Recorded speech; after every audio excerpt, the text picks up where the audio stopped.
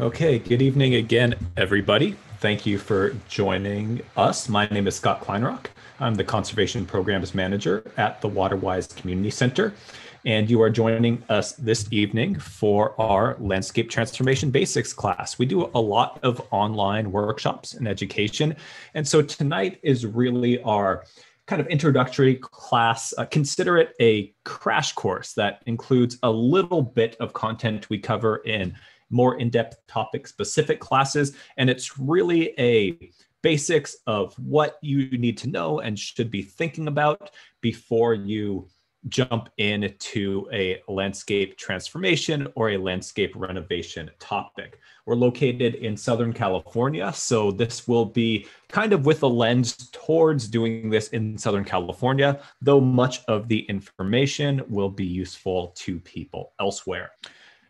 And I'll tell you just a little bit about who I am and why I'm talking to you about this. My name is Scott Kleinrock. Like I mentioned earlier, I'm the Conservation Programs Manager at the Waterwise Community Center, and I have been working in the landscape industry for quite a few years. And for the last 15, 16 years, I've been very obsessed specifically with trying to understand the urban and suburban landscape. The typical was built somewhere between the 1940s and now, kind of unused patches of lawn in the front yard and the backyard, and trying to understand how we can do it better, how we can use less resources while having much more inspiring landscapes to live in that do much more for us. I've worked doing horticulture, have a master's degree in landscape architecture, and worked doing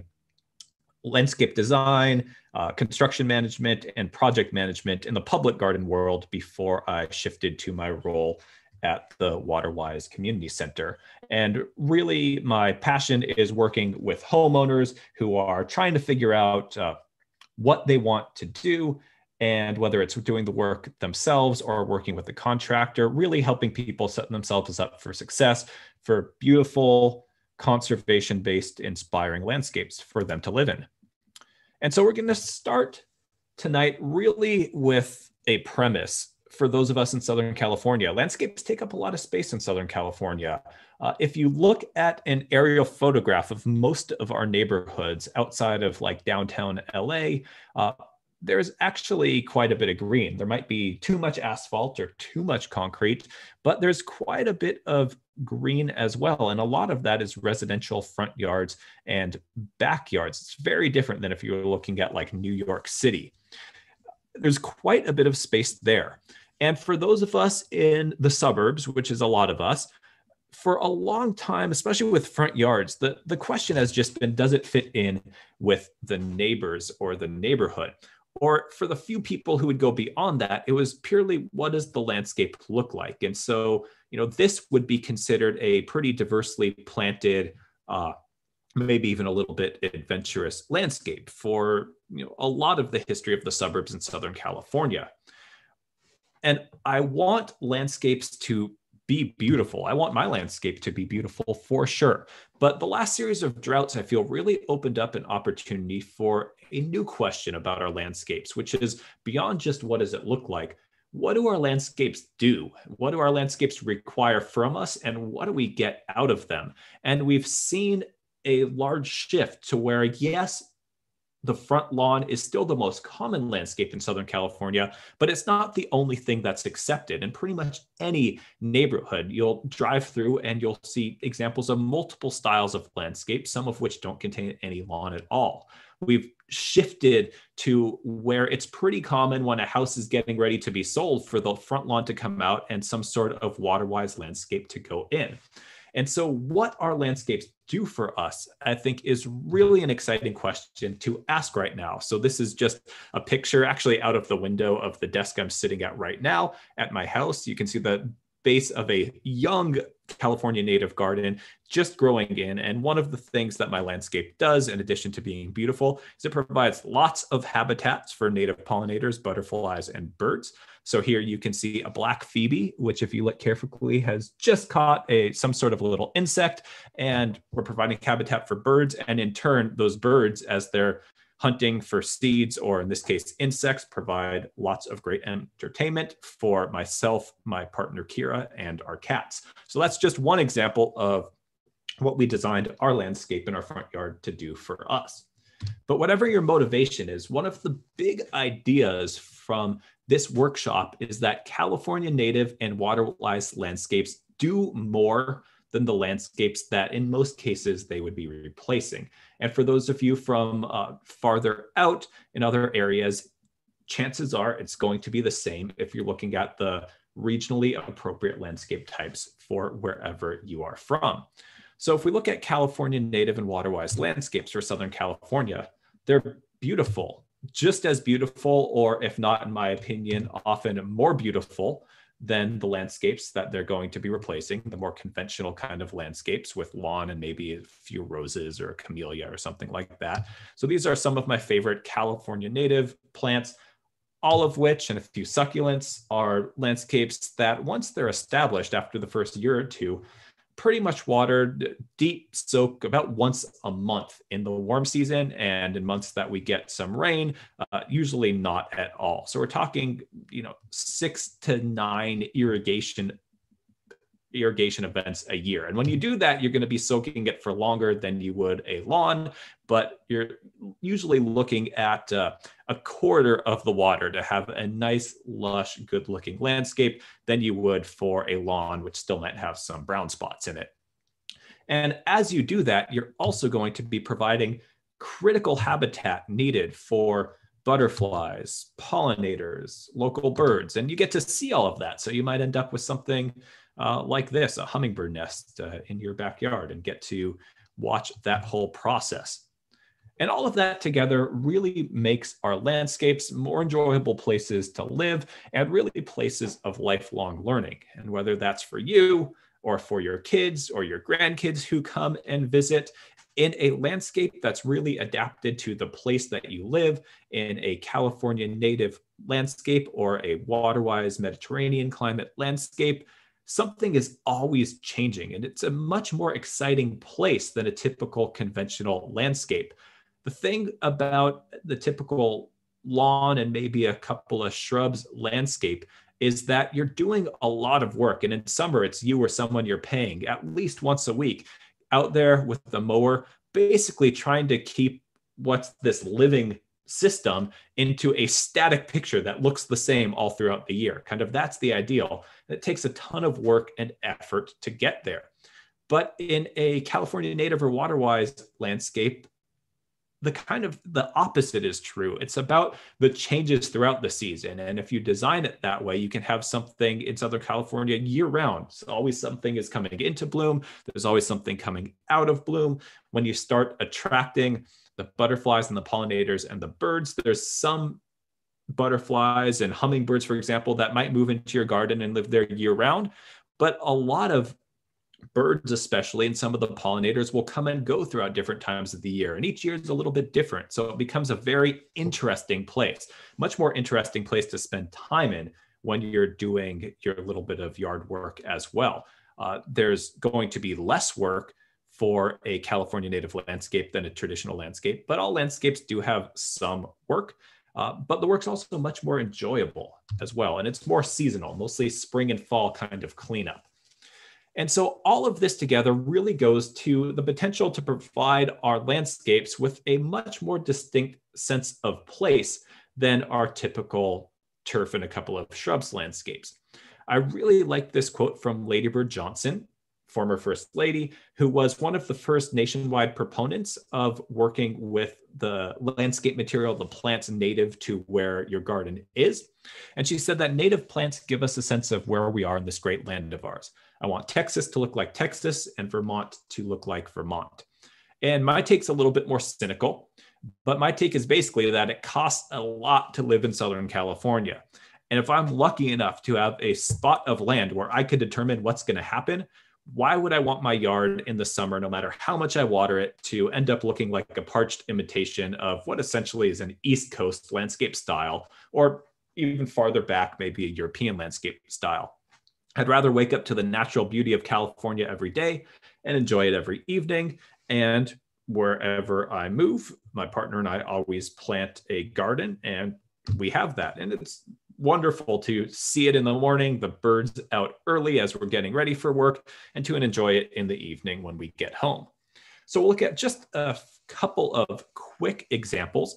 This is a garden that I'm really fond of. This was designed and installed by the homeowner, and I saw it on the Theodore Payne Foundation Native Plant Garden Tour. Theodore Payne Foundation is a nonprofit based in the San Fernando Valley in Los Angeles area that puts on a great native plant garden tour of residential gardens every year in the spring. And they always have a day mostly in the valley areas, San Gabriel, San Fernando Valley, and a day that's more in the city and some of the coastal areas. And so this is a relatively small front yard landscape in Pasadena. And this is kind of on the more naturalistic side, which personally I really like. It's a pretty simple planting, but lovely, beautiful color contrast, some really nice spring flower color, and this kind of natural loose gravel path. But in addition to just being nice looking and providing habitat, it really changed the experience of this front yard. This is a pretty small front yard. It's on a side street, but it's pretty close to a main street. And if this was just lawn, that house would also feel a lot closer to the street. Probably there would be a lot more noise, at least psychologically, it would feel a lot closer to the street. And by providing this much more layered and kind of complex landscape versus a lawn, it really helped the house feel a lot more set back, almost like it was in a bit of a park-like setting, totally transformed the experience of the place, all through a relatively simple, easy to maintain, quite low water California native landscape. It's just a few other examples. If you prefer a more formal look, you can absolutely achieve that. It takes a bit more work, takes quite a bit more clipping to keep everything like that. But here's an example of a more formal, mostly California native front yard with some Mediterranean plant material as well, and has a much more formal look if that's what appeals to you. But where do you start? It's one of the big questions.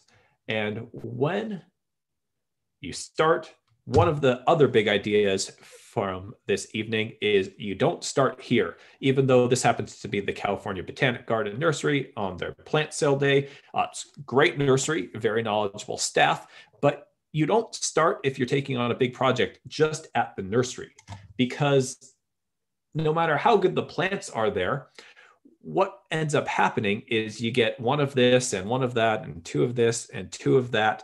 And ultimately, when you get home, for most people, then they end up realizing that maybe they bought too many plants that want full sun, but there's not enough full sun area. So things are going into part shade and the plants don't thrive in that area.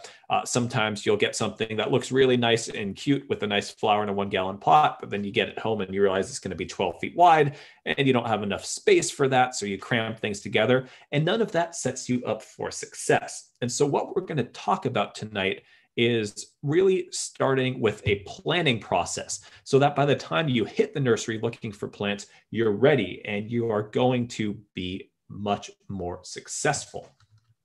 And so where you start is with your goals. And so this is an example of a list of goals from the most difficult clients I ever worked with as a landscape designer. And the reason why is because they were my parents, who were never really interested in this sort of stuff until the first round of rebates hit for the Los Angeles Department of Water and Power area. And at that point in time, they got interested. It just seemed like a really good deal. And the front yard and the backyard lawns weren't being used. And so I helped them redo both the front yard and the backyard. And so this is the list of goals for the backyard. My dad's list of goals was actually quite easy. It was whatever makes your mom happy. My mom's list of goals were significant for a pretty small backyard space that we'll look at pictures of in just a moment. She was interested in a comfortable place to sit and read, a place that feels relaxing, the sound of water, something that would be relatively simple to maintain, something that would hide a less than attractive cinder block wall that ran around the whole edge of the backyard without spending a lot of money, something that would attract birds, it would look nice, a space in there to grow some vegetables and to put all of that in while making a small space feel bigger. And so that is a lot of goals to fit into a small space. But by going through the process of thinking about the goals, being upfront with them, and then starting there to work on a design, we can actually achieve all of that. But we would never get there with hitting the nursery and getting the plants that appeal to our eye, even if those plants are great plants. And so we're going to talk a lot later about resources for the plant selection part. So stay tuned for that. But we're going to start with the backyard, blank slate, small black backyard surrounded by cinder block. And so here is April 2015, plant layout day. We had gone through the process of working out our design, going from the concept to what would achieve those goals, and then doing that layout, just working logically, but simply. You don't need a professional surveyor out to do this sort of site layout. In this case, we're going to have a water feature in the middle, a path surrounding it, and a kind of meadow with some flowering accents around it. So just a wood stake from the hardware store. It's got some, had in the garage some kind of web strapping that doesn't really flex, so tied a loop in it, and just put the stake in, pulled it tight, and then just use an old bag of flour to get this perfect circle. Then measured out another 3 feet, made another one, and just kind of sketching things out. And this is a good time to be sketching things out, even if you have a very detailed plan on graph paper. Kind of walk through your site, take a look at things, shift plants around if you want to. It's all very easy to make sure that everything feels right at this stage. So here we are in April, and this is it a few days later, planted, wood chip mulch in, and our path was basically just going to be defined by the gap in the plants after the plants grow in. And then here is an area waiting for the water feature to go in. And so this is the point where most people, if they're planting a garden for the first time, think, oh my God, this is just a few plants in a sea of mulch. It's never going to grow in, and I should have gotten 2 or 3 times as many plants. But at this point in time, if you've done your research, looked at how big the plants are going to be, have some faith. In this, we're actually using a lot of small plants. So this is actually a pretty close spacing, depending on the kind of plants you're using. The plants might even be farther apart and still be well spaced. And so this is April, and this is October of the same year in that landscape. So if we planted twice as many plants, we would have been in trouble. We would have already had to remove many, many plants. And so to meet all of those goals, we went with the concept of a very simple Mediterranean climate meadow, mixing some native sedge, kind of grass-like plant, with some Mediterranean bearded iris and some other flowering accents. Here's the water feature for the sound of water. Here is a bench with some small trees, actually large shrubs that we pruned up as trees over time. And this lush look, working with this narrow space, but using the water feature. This is from sitting on the bench to provide a sense of separation from the main part of the house and kind of section the small yard off into different places. And then farther towards the corner, there is the one vegetable bed for growing here some winter salad greens, looking back towards an old lemon tree, which was one of the 2 trees that we kept in place. And with the habitat part, it really is, if you build it, they will come. So here you can see, this is just a cell phone picture from inside the house, and in the middle of Van Nuys, kind of suburb of Los Angeles, here is a falcon stopping by to take a drink out of the water feature. And then you can see the vine, creeping fig, starting to grow in to cover the cinder block wall in the back. And so this is all punctuated by some seasonal pops of color. Here we have Australian kangaroo paws, great Mediterranean climate plant, and South African Mediterranean climate red hot poker, providing seasonal bits of color. And so in a simple, pretty easy to maintain way, we ended up with a landscape that really met all of those goals. And maintenance for this is pretty simple as well. There's always, just a little bit of, a couple of times a month pulling a weed here or there that might have blown in from the neighbors, but not a lot. And then there's kind of maybe more quarterly seasonal cleanup. The grasses get cut back once a year. Most of the other plants get some amount of pruning once a year. Originally, my parents thought that they were going to be doing their own gardening and did that for a little while. And now they have shifted to actually having someone come. And so they have a skilled gardener come who really knows what they're doing. They are paying that person a lot more per hour than they used to pay the guy who came and mowed the lawn every week. However, that person only comes 4 days a year. And so in the end, they get really great skilled work on their landscape, and it doesn't cost them any more for the maintenance than they were paying for the mow and blow gardener who would just come through the yard very quickly once a week. And so before moving on, we'll look at some little bit of inspiration of some other project types, because it can really look like many different things. So whether it's a modern look, so here is another different but kind of meadowy landscape, very modern looking, with punctuated by a couple of California native trees. We could be thinking of courtyard areas as well. This is actually at the California Botanic Garden in Claremont, but very residential scale. And all of these sorts of plants lend themselves very well to kind of organic spaces. So here's an example of a gravel patio space. So very inexpensive for a patio to install something like this. Really pleasant to be in, and then surrounded by a mix of some California native shrubs. Some of these are native sages, which smell amazing. And then for some sculptural effect, some succulents as well from different areas. And one of the nice things about the style patio as well is that it's permeable. So when it rains, the water is able to soak directly in, depending on your soil type, but in a lot of areas, the water will soak directly into the soil, eventually recharging the groundwater basin. So it's environmentally beneficial. And as well, the drainage is a lot less complicated for the site than if this area was all poured to concrete, and then that water would have to move somewhere and be dealt with somewhere else. You often, even in front yards, start to see social spaces start to pop up surrounded by Mediterranean or native gardens. Here's another picture of that slightly more formal garden, but still working with the same plant types. The style could be very modern, to where you're using very rectilinear, in this example, some path elements, and then you're able to have a much looser looking landscape. Or it can be very, very naturalistic. I really love the kind of curving shape of this path with the natural river rock stone on the edges and the kind of meadowy and flowery cottage garden look. And for those of you who are in Southern California, rebates are available to make it happen.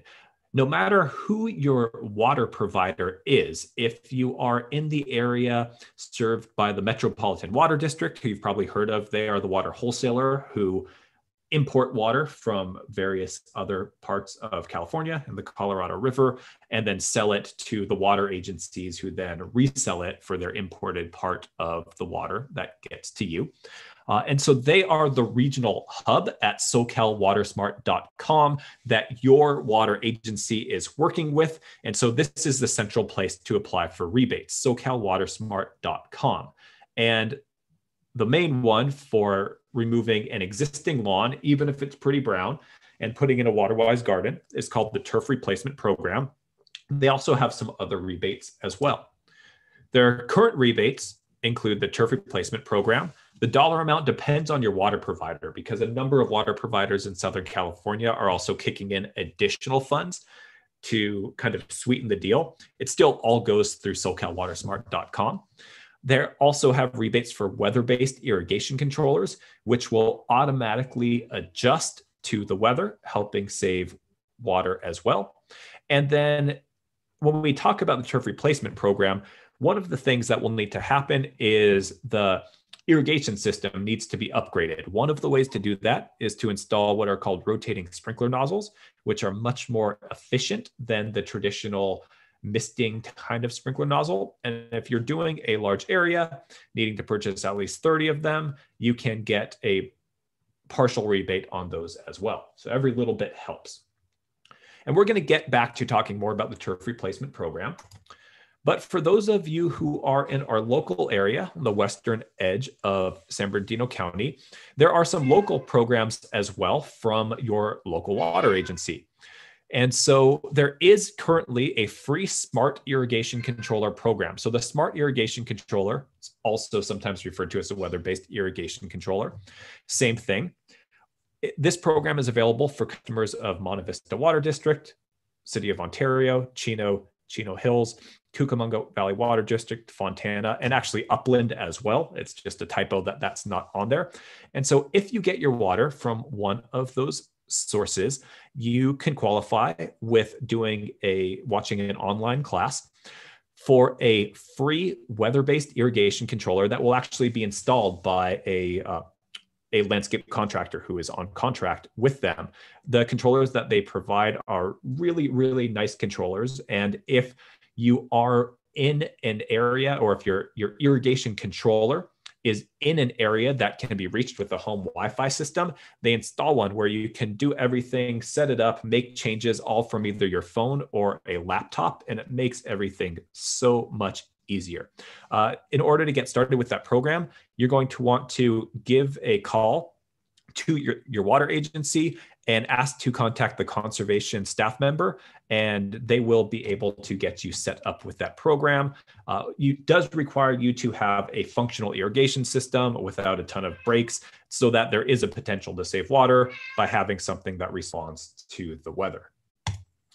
And so now we're going to talk more about the turf replacement rebate. And this is the one through SoCalWatersmart.com where you can get a rebate per square foot of turf you remove and replace with a Waterwise landscape that meets the specific rebate requirements. And we will go over those requirements. It will give you a refund per square foot up to 5,000 square feet of turf removed. And so you do have some flexibility. You are definitely welcome to plant areas at the same time that are not turf. So if you're taking out turf and replanting the area that was turf and planters, that's just fine. You'll just only get the rebate on the square footage of turf removed. Conversely, if you have a large yard and you're going to be planting more than 5,000 square feet doing a really big project, that's fine too. You will just only get rebated per square foot up to that 5,000 square feet. And so locally in our area, where our service area is, most of the customers will be getting $3 a square foot. If you happen to be a customer of Monte Vista Water District, it's a little bit higher than that. But wherever you are for the water agencies in Southern California that qualify, you'll be getting at least $2 a square foot. Very important. You can't begin any work on your project until after you've received approval for your rebate. And so there's a process to start. You go to SoCalWatersmart.com, you'll create a login. They'll ask you a bunch of information that you'll have to put in, and we'll go over some of that stuff. And then you can apply for the rebate. Then somebody takes a look at that information. Usually it takes 2, maybe up to 3 weeks, depending on the demand. And then you get your official approval. When you get your approval, then you can start your project. But if you start taking out your turf before that, you might not be able to go through the whole thing. They actually do send people out to audit for about 10% of the participants. And so you really need to make sure that you are doing it in the correct order. Going to give you a few tips on the rebate application. These are the areas where I tend to see people kind of get caught up. You're going to have to put a bunch of information in. Some of it's pretty obvious, name, address, all that sort of stuff. You're going to need to know your total lot size. So in addition to the area of lawn you take out, you're going to need to know the square footage of your total lot. If you don't have this in your property records handy, usually you can quickly find it for pretty much any address. Just type your address into any search engine, and the first things that come up in most cases will be a bunch of real estate websites. They just automatically are able to generate profiles for every single property, whether or not it's been on sale. I think they just go off a database of county records. And so here's an example off of, I think it's off of Zillow. The different real estate websites have a different formatting. This is actually for our headquarters, so it's a large property. So here it is in acres, but in most cases it would be square foot. And so wherever it is on that particular real estate website, you will be able to find somewhere the total square footage of your lot. At the time you apply, you will already have to have decided which areas of your turf will be transformed to be removed and put in that Waterwise garden that meets the requirements. And that would be, you're going to tell them how many square feet each of front, side, and or backyard, and the number of square feet of each that will be removed. The rebate will pay per square foot up to 5,000 square feet. This may or may not cover the entire cost of the project, depending on many factors. If you are doing the project yourself or with help from family and friends, and you are just removing the turf, adapting your irrigation system to be that high efficiency system, or converting it over to a drip system, but still using the underground pipe, and then paying for the cost of plant material and mulch, you may very well be able to cover the entire cost of the project. If you are hiring a contractor to do a similar project like that, then I wouldn't assume that it's going to cover the entire cost. However, I have had a few people in recent years say that they were able to find a licensed contractor that did good work and were able to do it just for the cost of the rebate for their specific front yard. Wouldn't necessarily assume this, and we'll talk a little bit about working with contractors later. And then if you are going to be doing things like putting in formal walkways or putting in a patio or something like that, it definitely won't cover the whole cost. However, it could be a nice contribution. If you can measure the areas that you are replacing by hand with a measuring tape, that will give you the best, kind of most accurate results. However, if it's a very strangely shaped area and the math would be very complicated, something you can try doing is you can look up your address on Google on Google Maps. Just go to maps.google.com, or in a search engine, type in Google Maps. And that's the same thing you would use to get directions. But if you type in an address, there is going to be a square you can click that will give you like a satellite image view. And then you can zoom in quite a bit. And if you right click on your mouse, you can click on measure. It's a little function that it will pull up. And then you can literally connect the dots on an aerial photo. And when you connect the final dot, it will show you the area of that area. So that's a trick you can use if you do happen to have a strangely shaped space.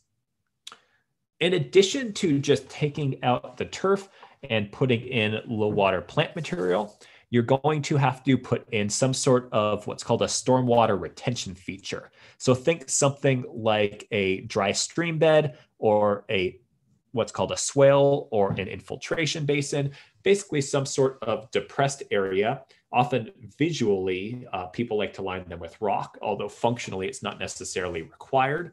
And it's an area that will capture water, often coming off the roof, and let some amount of it soak in, again, to help recharge that groundwater table.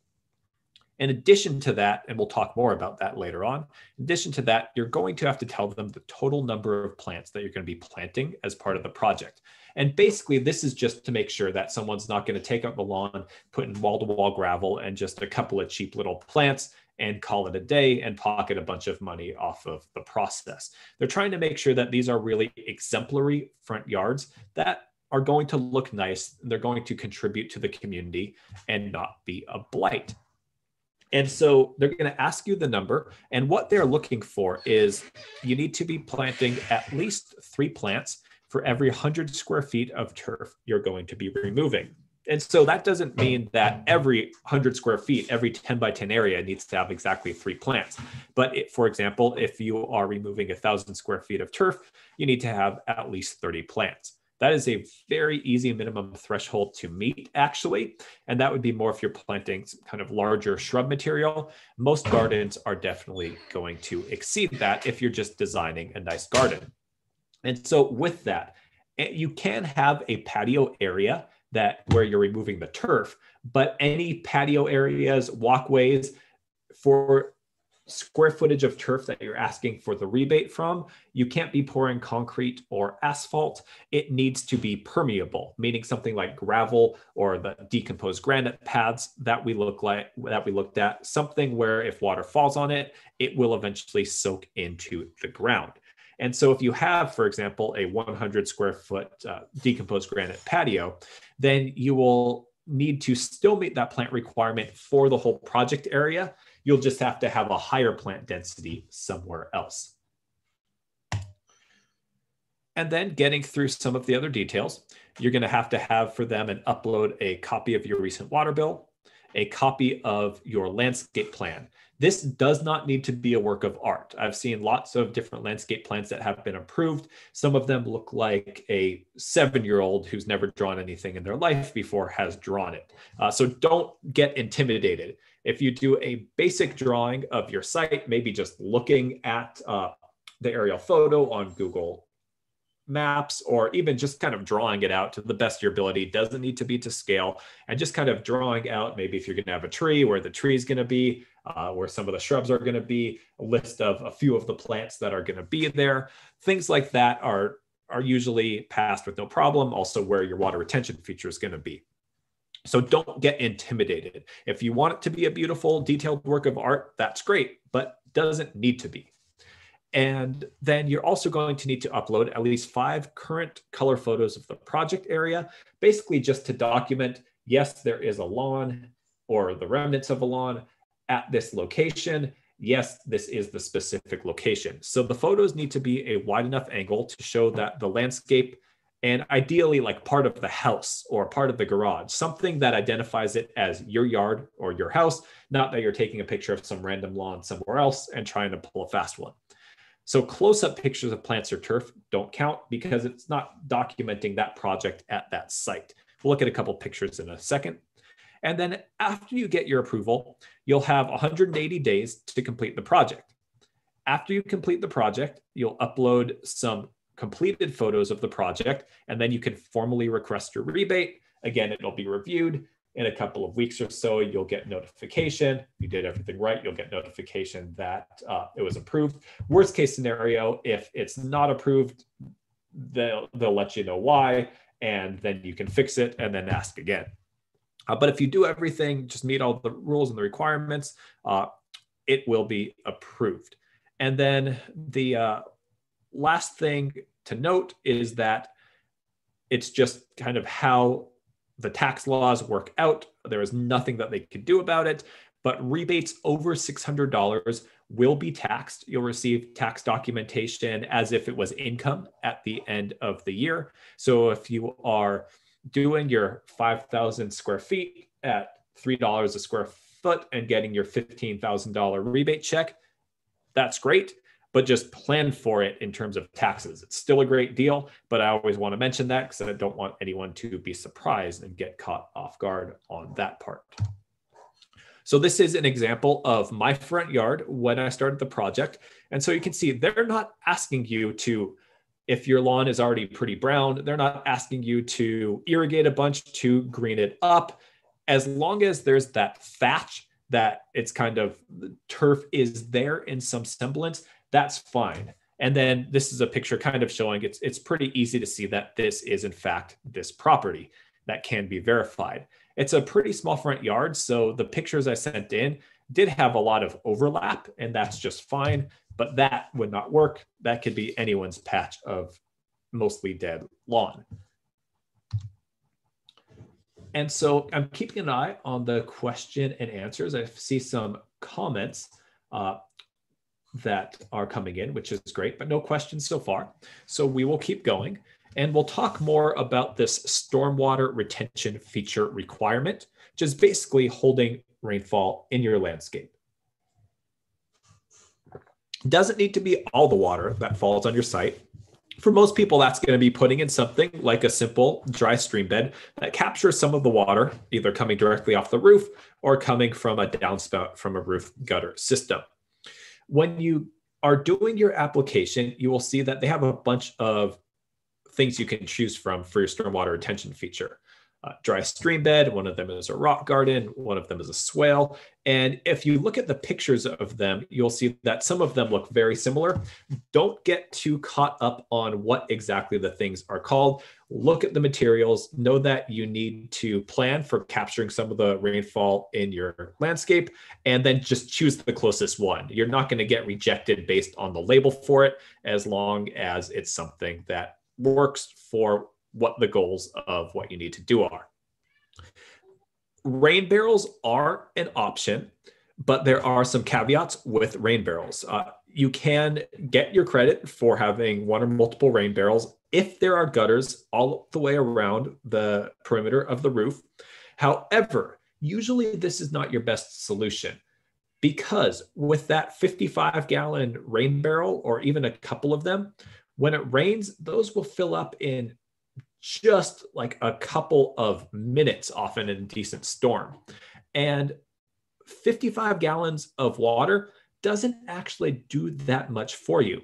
If we take, for an example, a 1,000 square foot front yard, say it's planted with California native plants. If we get a decent series of storms after that first one in the winter, you might not have to water for a few months. If there's about an inch of rain a month, you're going to be good through the winter for each of those months. So you might not need to water at all out there. And then when we finally do get to the dry season, the first time that 1,000 square foot landscape needs to get watered, it's going to take about 600 gallons of water to basically put down the equivalent of that 1-inch rain event, which sounds like a lot of water. Is actually not if you compare it to how much water that lawns take, or actually what we pay per gallon for municipal water rates. However, it's a lot more than that 55-gallon rain barrel. In addition to that, if a rain barrel isn't screened perfectly and that screening maintained where the water comes into that rain barrel, what you're going to have is 55 gallons of mosquito habitat right outside your house.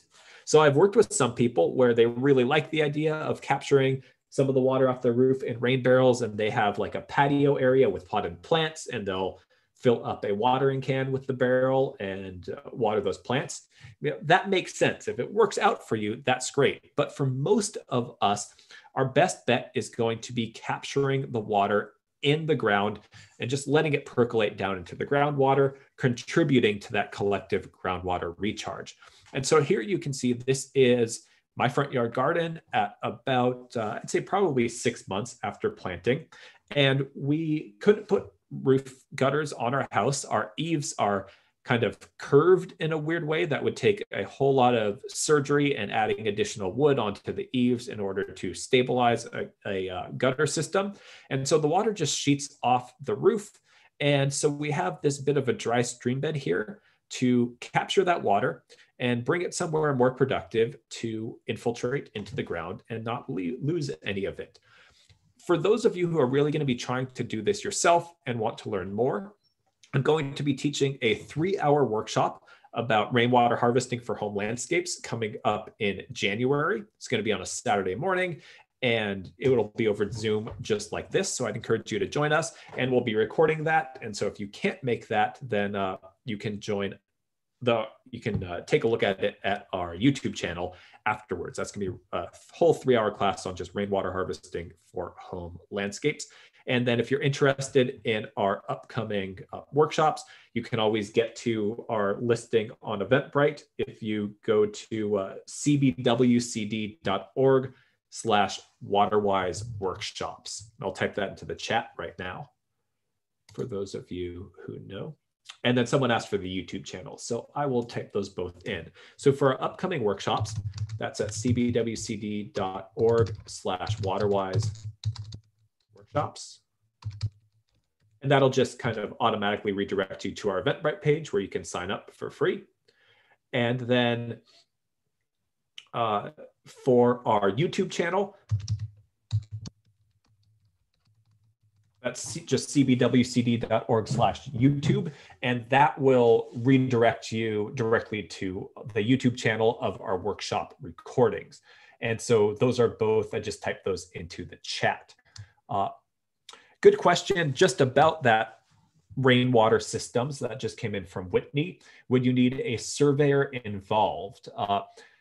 In most cases, for a residential yard, when we're talking about, we are moving water, there is a little bit of changing the grades, but in most residential yards, if it's flat or there's just a slight slope, then you're probably fine. If you're on a really, really steep slope, then rain barrels might be the case. If you are on a steep slope and considering doing this, working with professionals would probably be the best way to go. But for most of our suburban yards, where we're working with features like this, a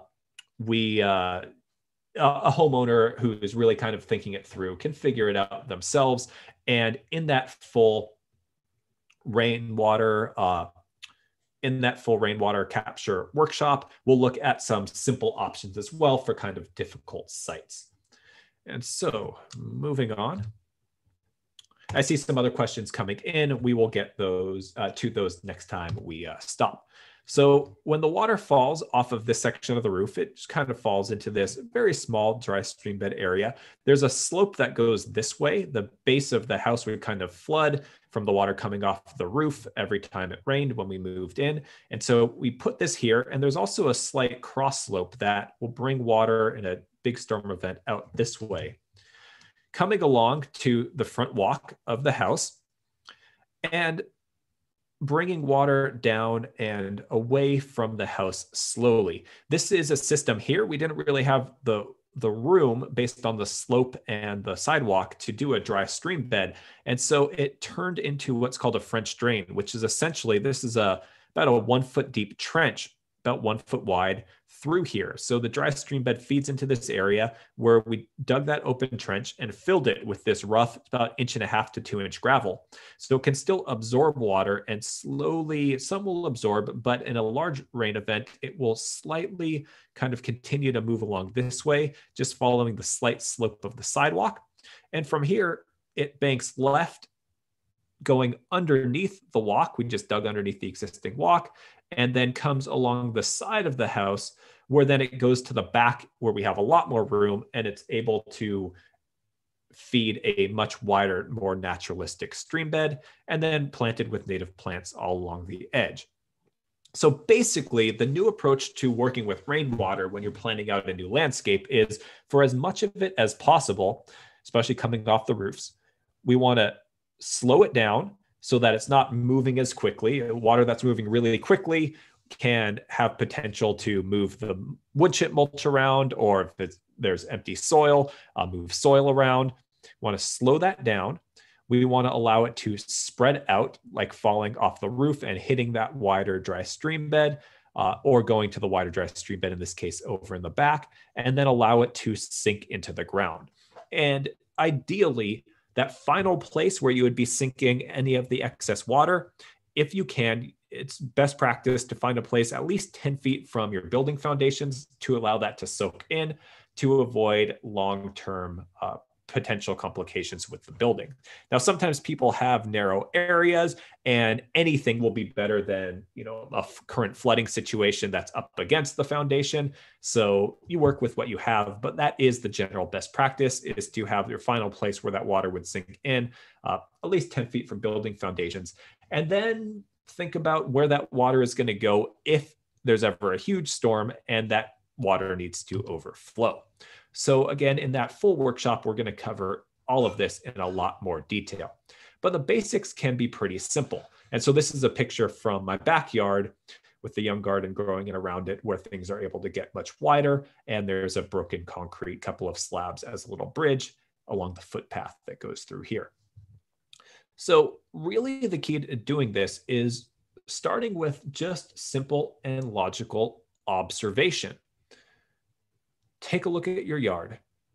When it rains, where does the water come from?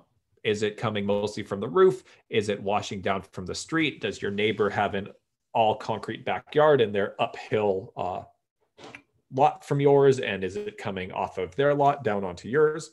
How much water is it? Is it just a small trickle that's going to be easy to deal with? Or do you really have a lot of water and some serious erosion problems that you need to deal with while you're taking this on? How does it move through your property? And where does it naturally want to end up? So like in this case, for our yard, the water on the uphill side came off of the roof and naturally ended up pooling and flooding like right at the base of our house. And so that's where our kind of intervention would need to start to bring it to somewhere more beneficial. I've also worked with people who don't have kind of much of a problem at all. They had for example, one person I worked with in Chino Hills, in what was currently a lawn in their backyard, there was just kind of a natural low spot and the water already pooled there. So all they had to do is dig it out a little bit more, put in some rocks to maybe make it look like a nicer feature, and they were pretty much done. So it's all going to be site specific, just logically looking at what's going on. This is a good time of year to start thinking about this sort of stuff, because you'll be able to, hopefully, fingers crossed, catch a storm event or two and really study it much more carefully than maybe you have in the past, to kind of figure out how to unlock your site's potential to have a really nice feature that can look nice in your landscape and also functionally help capture and conserve some water. And so we're just going to look at one more, slightly more in-depth example from a home in Pasadena. And starting in the front yard, you can see here an example where this house does have roof gutters. But one thing that you can do, which helps start that slow spread sink process and also looks much nicer, is replace a typical metal downspout with what's called a rain chain. And so this is an example. They come in different styles and different shapes, but replacing that less than attractive downspout with the rain chain, what happens is then when it rains, each link in this rain chain, the water falls in bits and kind of bounces down each of these. It looks nice as it's going, but what that's functionally doing is it's dissipating the velocity of that fast moving water as it bounces through each link of this chain to where it gets down to the base. Now, in this case, they had a large ceramic pot that was drilled out larger at the bottom. That was helping filter out some of the grit that was coming off of this asphalt shingle roof.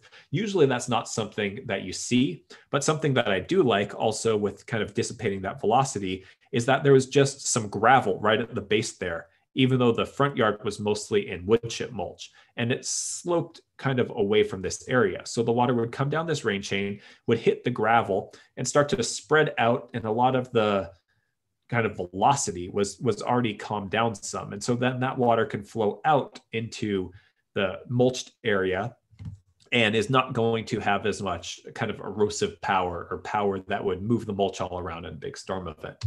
But the main feature that we're going to look at is along the side of the house, starting with here, in this case, made sense just to keep the old downspout. But you can see here, instead of falling into the soil right away, it goes onto this piece of concrete, pitched this way. Again, dissipate some of that velocity, and then pitch it into this, another example of that French drain. So not a lot of room to work here. So this is a trench filled with that 1.5 to 2 inch gravel, and then working with some cobblestone and a few boulders as well to create a more natural look. And then here, the contractor, this was designed and installed by a contractor called Scrub J Studios.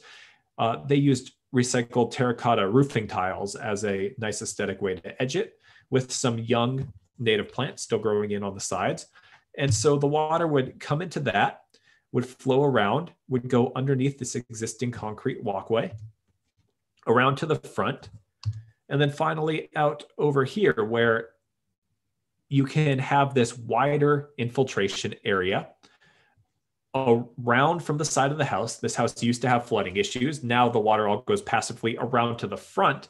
And then if there is a huge storm event, the water is already in a safe area where this can overflow, and then the water would just trickle through the landscape, and if it needed to, just out to the curb, preventing any damage to the house. This is a very naturalistic front yard, a spring wildflower meadow with some other shrubby California native plants.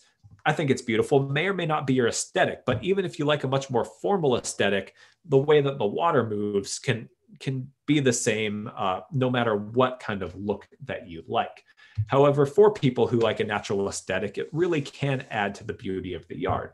And it can be kind of rougher DIY project, or it can really be a work of art. This is obviously someone who's probably done this before, but really working with different sizes of local rock and gravel to make something very nice looking.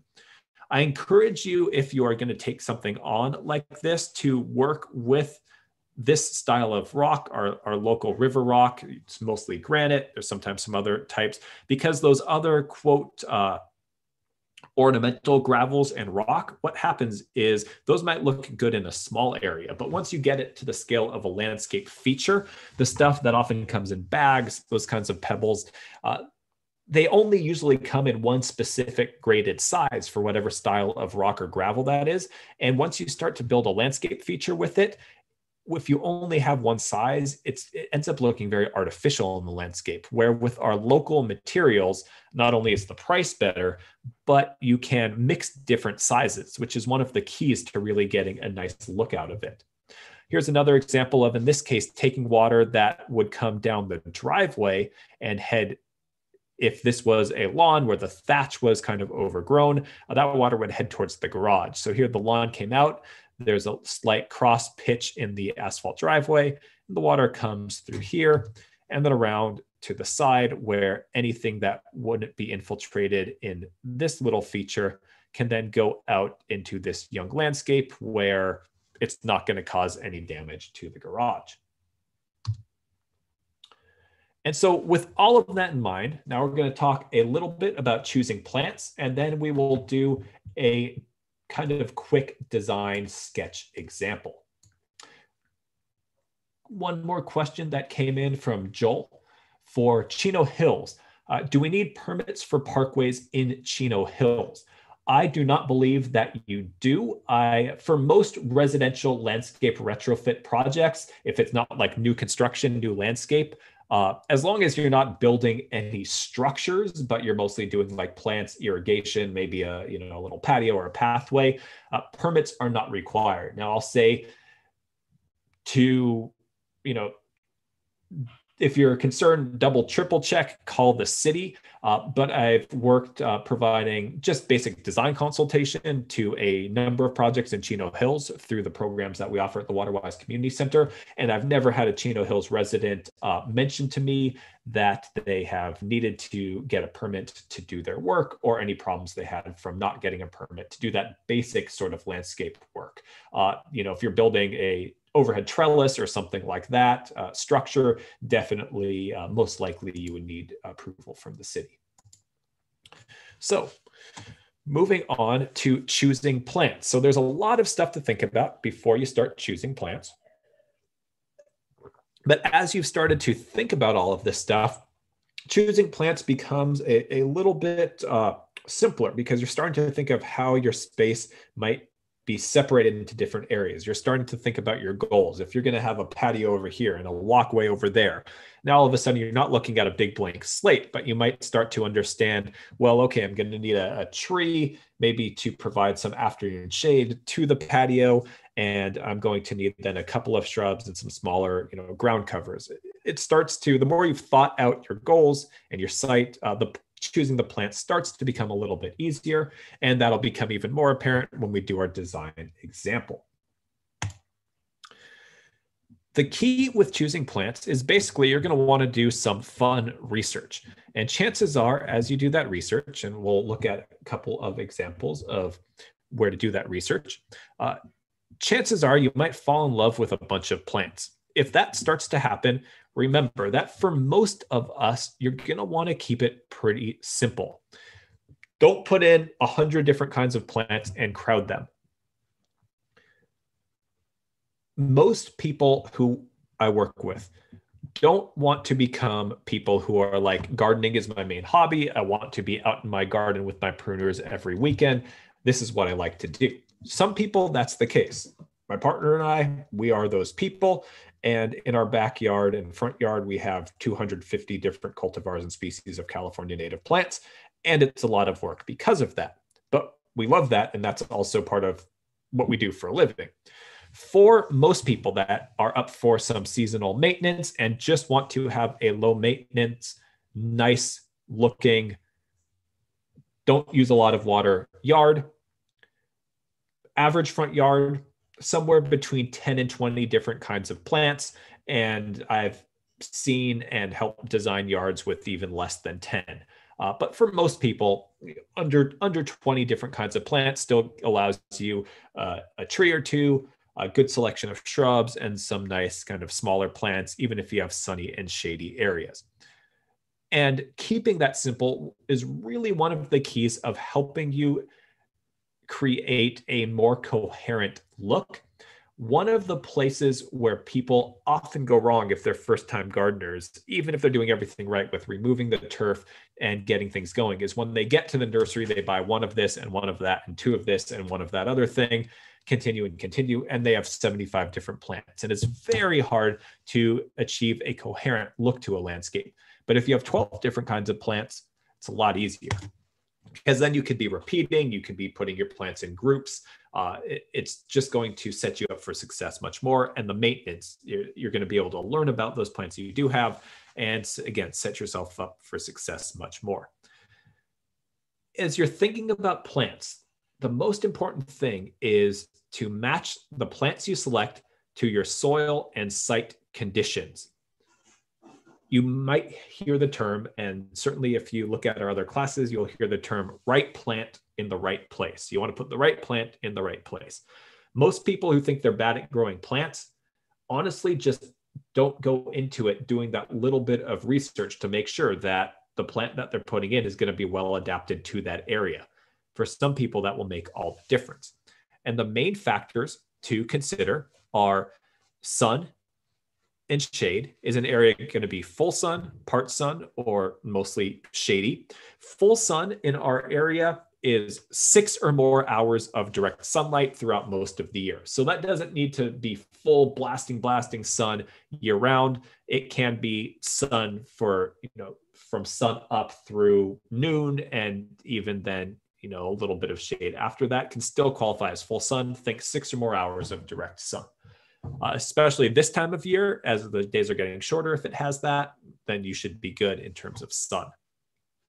Drainage and soil type. Essentially, in our local area, most of us in the valley areas are going to have sandy or loamy soils, and those are what are called well-drained soils. For those of you who are in areas with clay soils, you're going to have to take that into consideration as you select your plants, because most clay soils don't drain as well as those other soil types. And so for our local area, that's mostly going to be most of Chino Hills is pretty clay soil, as well as pockets of Rancho Cucamonga, I know, can have pretty heavy clay as well. The most important thing about that clay is whether or not it drains, however. And I have worked with some people who have done drainage tests in their clay soil in Chino Hills and found that although it's clay, it drains well. The reason why this is important is because most native and water-wise Mediterranean plants want what's called well-drained soil. For how to do a simple drainage test, which just requires a shovel, digging a few holes, and then filling them and timing them, but in a very specific way, you can check out our California Native Landscape Design Guide, which is a small PDF publication our agency put together. Even if you're not interested specifically in native plants, there's some good design tips and tricks, including the drainage test, and you can download that for free. If you go to the URL here, cbwcd.org/native design guide, it'll just load that PDF in most browsers right into that browser. So give it a couple of minutes, and then you can click save, and it will save it to your computer. Essentially what you do is you dig a hole about a foot by a foot, fill it up with water once or twice, and let it drain out. Doing that those first couple of times just to make sure all the soil is very wet all around that hole. And then you fill it a final time and time as that water goes down. And through the whole profile of that soil, you want to get an idea of how many inches per hour it drains. And you don't just want to measure the first hour, because sometimes it slows down the more it drains. But essentially, if your soil is draining 2 inches or more per hour, that final time you fill it, you have well-drained soil, and you can grow those variety of plants that want well-drained soil. If it's between 1 and 2 inches per hour, it's going to be kind of medium drainage soil, and you might be able to get away with it. But if we get like a huge series of storm events, some of those plants might suffer a little bit. It's kind of medium. Or you could plant your plants that want well-drained soil a little bit higher in the ground on some mounds, and you should be good. If your soil drains less than 1 inch per hour, you have slowly draining soil, which is actually, in most cases, not too much of a problem. You're just going to need to make sure that you are planting plants adapted to clay soils. And there's plenty of plants, and in some cases, it might even make your plant decisions a little easier because you're just eliminating the other plants that can't take it, but plenty of plants for a really nice garden. And then finally, really look up and take into account the mature size of the plant. Everything looks small and cute in a 1-gallon container, especially if it's in flower. If the information about the plant says that the plant's going to be 7 feet wide, it will be 7 feet wide, sometimes in only a year or two. If it says it's going to be 10 feet wide, assume it's going to get 10 feet wide. So many landscapes, the look is ruined by the fact that people put too many plants too close together. And those landscapes at 6 months old look great, but by the time they're 3 years old, they look overgrown. They need to be cut back a lot, and you lose the shape of the plant. Or planting plants too close to the edge of a pathway or a driveway as well. If you have a plant that's going to get 6 feet wide, don't put it a foot off the edge of your driveway, because you're going to end up having to hedge that edge of that plant, and it's going to ruin the whole look of your landscape. So right plant in the right place, matched to these conditions, doing a bit of basic research. For those of you in Southern California, especially in our Inland Valley areas, we created a website called the Inland Valley Garden Planner that is all about learning about and selecting the best plants for our local landscape. And I will show that to you really quickly. So this is it. Just need to resize my window a little bit. So this is the Inland Valley Garden Planner at inlandvalleygardenplanner.org. It's a project by the Waterwise Community Center. And here we have detailed profiles and information in a searchable database with some other bells and whistles about the top slightly over 350 top plants for gardens in our region. So it's not everything you can grow, but it is most of the Waterwise material you would find at a nursery, even some of the specialty nurseries.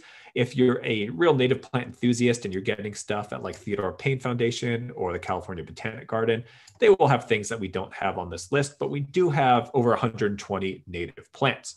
And so if selecting plants is all kind of intimidating to you, you can go right to this garden styles section. And here we have pre-created plant palettes of things that match each other in terms of the conditions that they like, in terms of the amount of water that they need.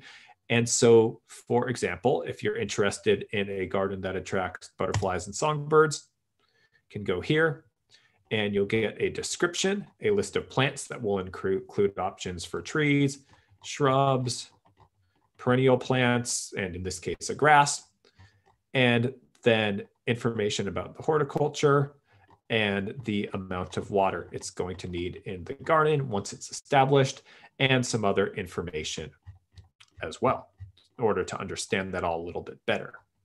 And then each of these plants in the list then has its own area where you can see pictures far away and close up of the plant, different situations, its own description, details about the water needs, and then for each of these plants, that important information, the height, the width to anticipate, the flower season, if you're trying to make sure you have flowers all throughout the year, the soil adaptations, the exposure, meaning how much sun or shade, and then other information about it. And then all of these, either you or your gardener is going to need to know how to maintain it. On most of these plants, the maintenance is pretty simple, but For example, one of the critical things is that some of these plants do most of their growing in the spring, some of them do most of their growing in the fall. So a lot of these plants might only get some cleanup, a little bit of pruning once a year, but usually to be successful, you want that to be right before it's going to do its main growing. Not always, but often that's the case. And so you need to know what season is that going to be.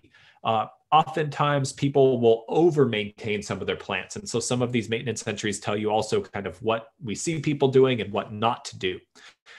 It's all pretty simple, but knowing that specific information for the specific plants you put in the ground is really important. And then you can use that to put together your own maintenance guide custom for your garden.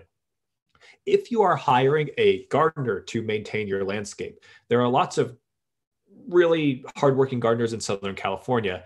The reality of the situation is that most of them, unless they specialize in this kind of plant material, don't yet know this information about your specific plants. And so to get the best results, it might be on you to do a little bit of work learning this or reading it, and then maybe putting together for yourself a guide for what should be done in each season, and then communicating with your landscaper, if they're just a general landscaper, what you want to happen when, to help set you and the landscaper up for success.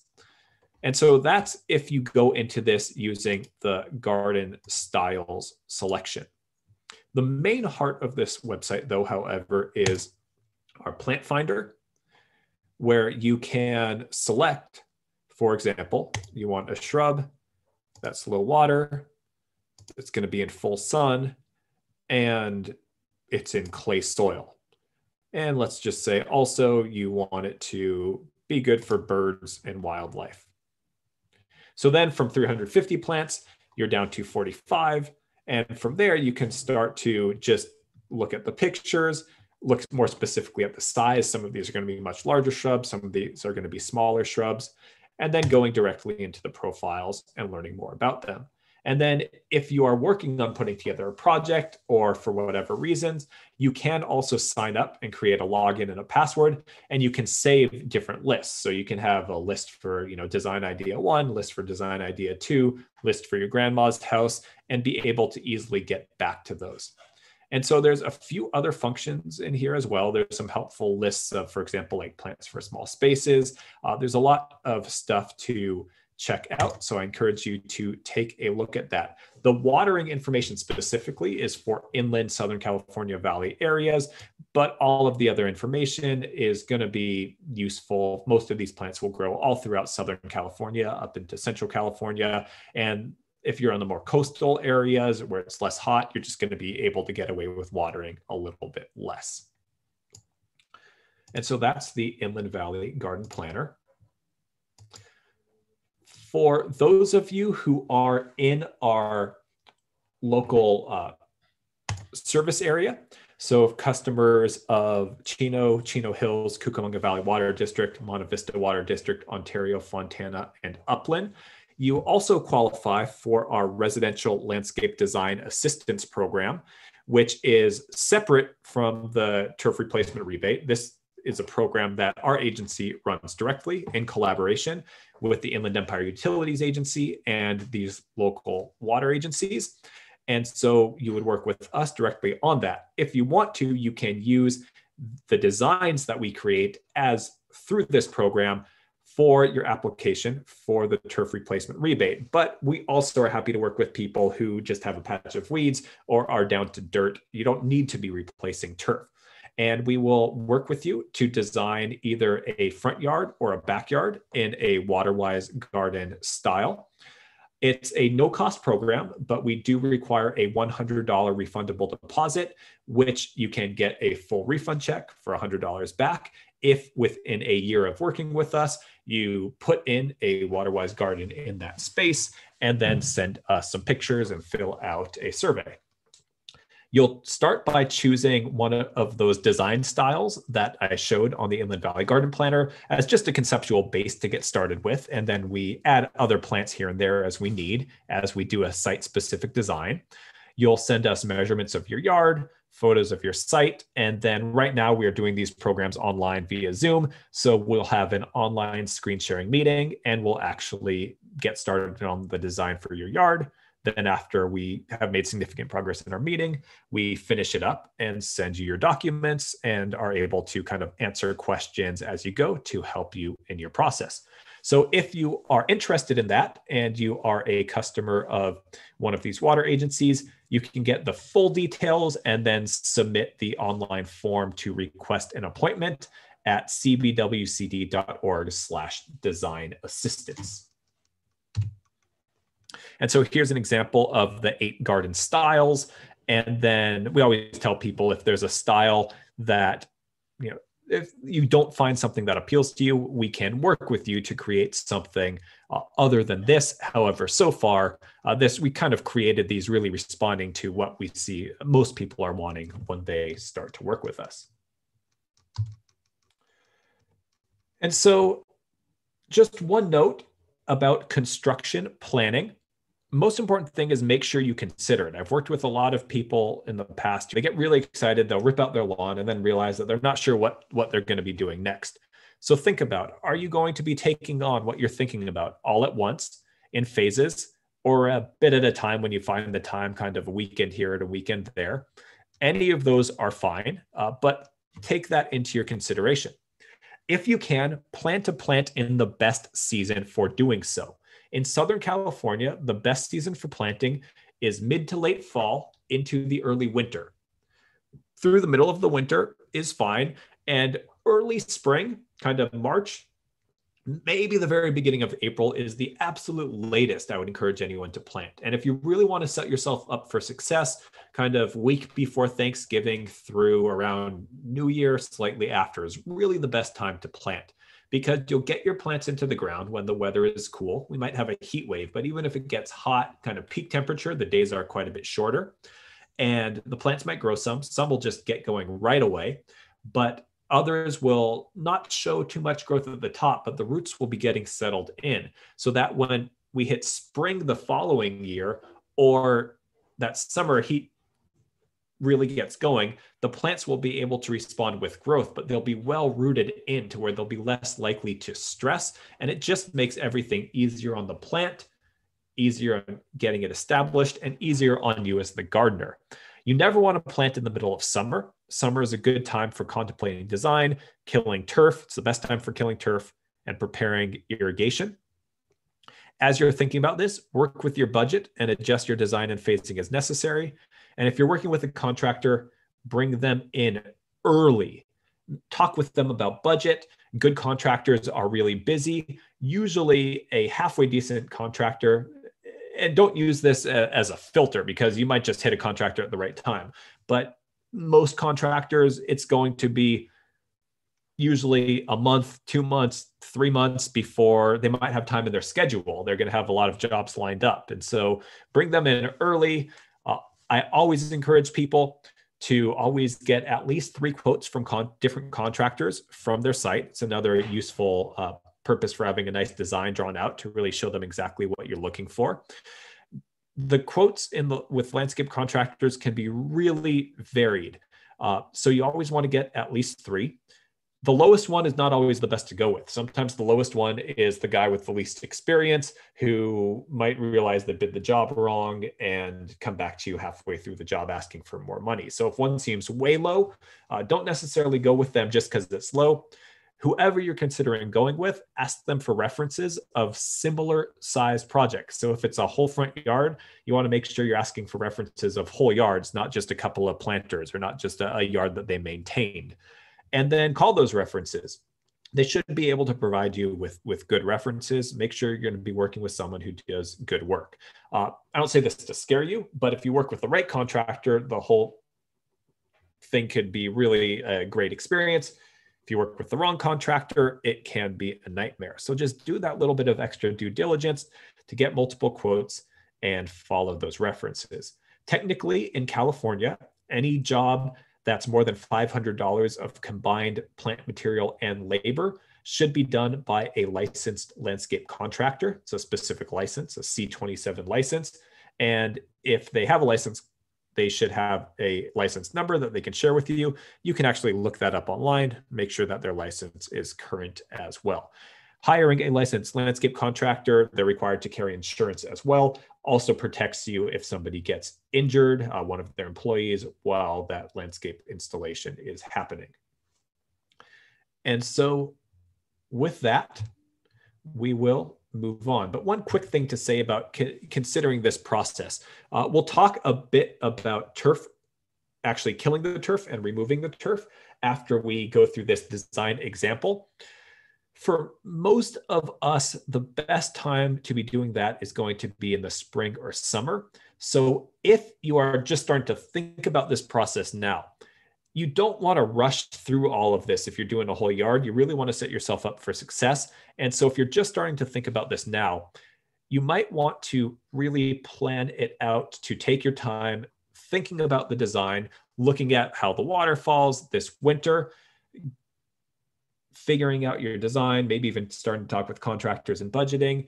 Then when spring hits and the grass is really growing, then kill your grass in the spring or even midsummer, have your irrigation ready to go, and then plant next year fall around this time. It can be worth it to wait that whole time, depending on what you want to do and how much maintenance you want to be doing in terms of like lawn trying to potentially grow back. So we'll talk about that a little bit more as we get to the turf replacement part.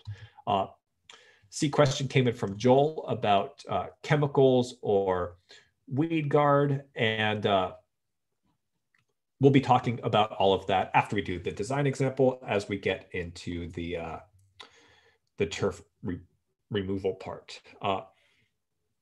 Quick question from Carol. Saw that in the plant information on the Inland Valley Garden Planner that plants are slow or moderate or fast growth. So it was kind of how fast would it be to be full size in a year? It depends on the plant. So for shrubs, a fast growing shrub might be close to full size in a year, between 1 to 3 years, depending on the shrub and depending on the size. A fast growing shrub that's going to be 4 feet wide could very well get there in a year. A fast growing shrub that's going to be 9 feet wide is probably not going to get there in a year, but 2 or 3. Same thing, like a fast growing tree that's going to be 40 feet tall won't get there in a year, but will get there a lot faster than a slow. So fast, medium, slow is not a perfect system, but for like perennial smaller plants and shrubs, fastest ones, a year or 2, maybe up to 3, and then slower ones could take longer than that. So it kind of depends. It also depends on the site, the amount of sun, but we break it into fast, medium, or slow just to give you some relative idea, best we can. So with that, we'll transition to looking at bringing it all together in a quick design example. So this is an example. This is an excerpt from our California Native Landscape Design or California Native Garden Design online workshop, and you can catch it live and be able to ask questions. We'll be teaching it again in the spring. We're about to publish our schedule for next spring, but we do have a recording of it on our YouTube channel right now if you want to dive deeper into this and a whole lot more about California Native Landscape Design. We also have a whole additional class called Do-It-Yourself Landscape Design, which is a little bit more general, that goes much deeper into that kind of goal setting process that we talked about at the beginning and following that through. And so here is a quick example. This is the example of the front yard of the place where I am living now and how we started to look at taking on a landscape design, starting with our goals. And this is our very rough base plan. So I always start with my goals first. And so my partner, Kira, and my goals for this front yard was for it to be a beautiful front yard to drive up to come home to, and also very importantly, to look out our windows. And if we have the door open and just the screen door, to be able to look out into this front yard. When we drive home, it's nice to kind of see the garden as a welcome home. But realistically, we don't spend a ton of time hanging out in our front yard. We more use the backyard for that.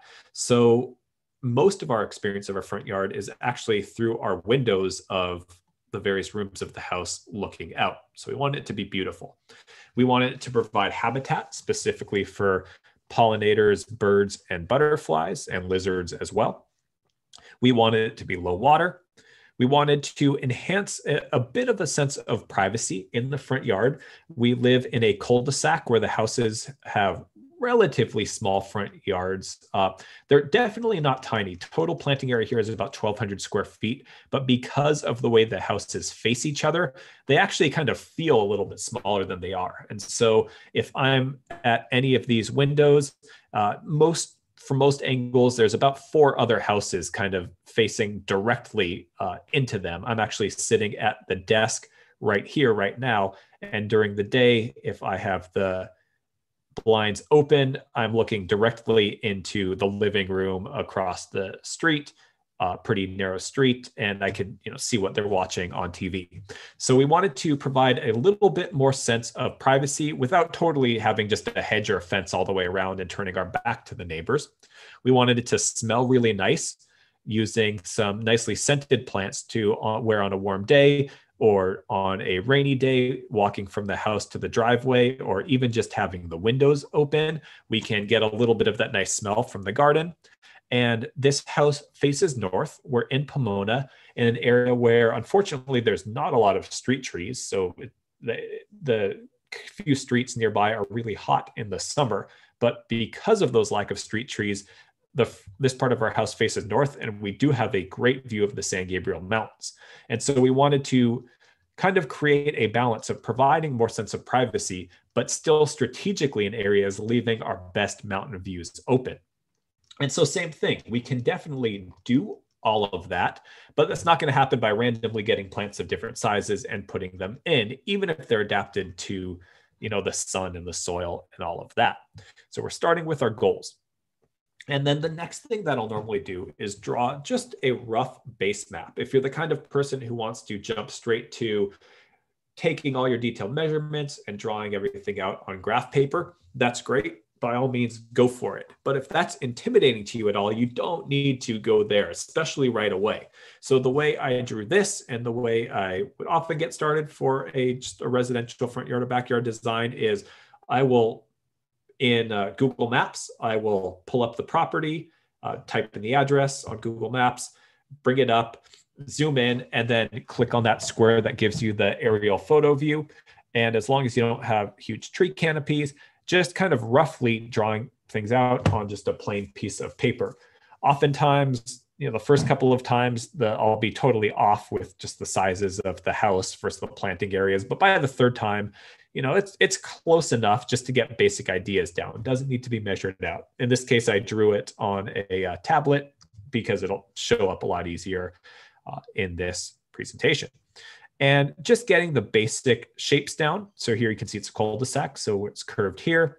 Here's our driveway, walkway, the basic shape of the house, where the ridges are, because we'll mark down where the water goes off the roof later. Where the windows are and the doors are important for views, thinking about the views out to different parts of the garden. Here's the neighbor. It has just a gravel strip here and then their driveway. And then anything else that's going to be really important. So one example is we noticed after we moved in, as I was digging around working on the plumbing, that the main line from the meter bringing water to the house had been redone, which was good, but it was only buried about 6 inches deep, which is not ideal. So that was something relevant for me to mark, because as I'm thinking about putting in things like a dry stream bed, I need to be careful that I'm not going to expose that pipe either by breaking through it or by just designing something that would have the pipe sticking out of the ground after I dug down. So anything that's going to be specifically relevant. That starts as your base plan. If you are doing this on paper, you want to then, once you have a base plan that you like, scan it or photocopy it a bunch of times and never just kind of have it saved. And then unless you've photocopied it a bunch of times, which is one way to do it, you always want to maintain at least one just totally clean base layer, because you don't want to have to redraw this every time that you want to make some changes or you want to look at a few different ideas for your landscape. And so then with that base layer, you will draw out a basic site analysis. And that's just a fancy way of just saying, noting down your observations. So if you're working on paper, one convenient way to do it is to get a pad of tracing paper, and then you can do that in one or multiple sheets of tracing paper lined up over that base layer. You're going to observe for as long as it takes. If you've recently moved on to a property, especially if you haven't been through a rainy season, it's good to ideally at least get through one rainy season, because what you observe might be different than what you're guessing you're going to see. That was definitely the case with my house. I kind of generally knew where the water was going to be going, but could not anticipate how much certain areas were going to flood in the yard. You're going to look at what areas are sunny, what areas are shady, test that soil and drainage. And if there's areas with particularly poor drainage, or if there's an area, that's really compact that you're worried about because someone used to park a truck there, those are the things you can mark down.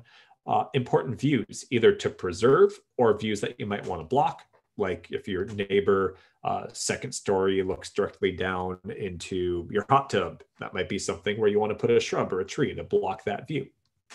Where water flows on the property, any specific microclimate, so specifically hot or cold areas. So one example would be if the area right along an asphalt driveway that just gets pounded with afternoon sun, or for example, on my side yard, I have an area where one side's an asphalt driveway, then there's a small planting bed, and then the other side is a stucco wall that all gets blasting afternoon sun.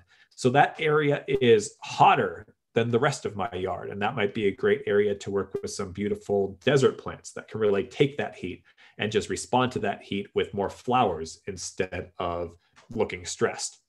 Are there noise or other neighbor issues that maybe you want to cover up with the sound of a water feature? And then are there existing plants that you would want to keep? Might include seasonal weeds that you're going to have to do extra work to deal with, but more importantly, like existing trees or existing shrubs that you want to hold on to. So for example, even if you're moving towards a Waterwise landscape, if you have a beautiful mature magnolia tree that's always going to require more water than the rest of that landscape, then maybe you're going to work with drip irrigation to make sure that you can continue giving that medium water use tree the water it needs, because it's a beautiful long-term investment that took a long time to grow. And then the other areas in the landscape farther away from the root zone can go towards a more water-wise landscape. And so here is an example of that site analysis over that particular front yard. Doesn't need to be rocket science. So just getting things down to make sure that this is handy when we start working on the more detailed design. So keeping that mountain view. This is an area that felt too open, that we wanted some height to some of the plants. And so keeping that balance. This is the main open planting area. Because this is the north side of the house, we have the condition where in the fall, definitely middle of winter and early spring, this area right up against the north side of the house is pretty shady. But then midsummer, when the sun's very high, it's full blasting sun. So that's always a tricky area. There are definitely plenty of plants that can take that part of the year sun, part of the year very shady, but we want to have that down roughly how far that shadow is, just based on that observation, that experience, and our best guess, to then be able to have that handy, thinking about that as we think about what plants go where. And then with this yard, the big challenge was the flooding. So the water coming off the roof here, coming off here, and then the general slope is this way.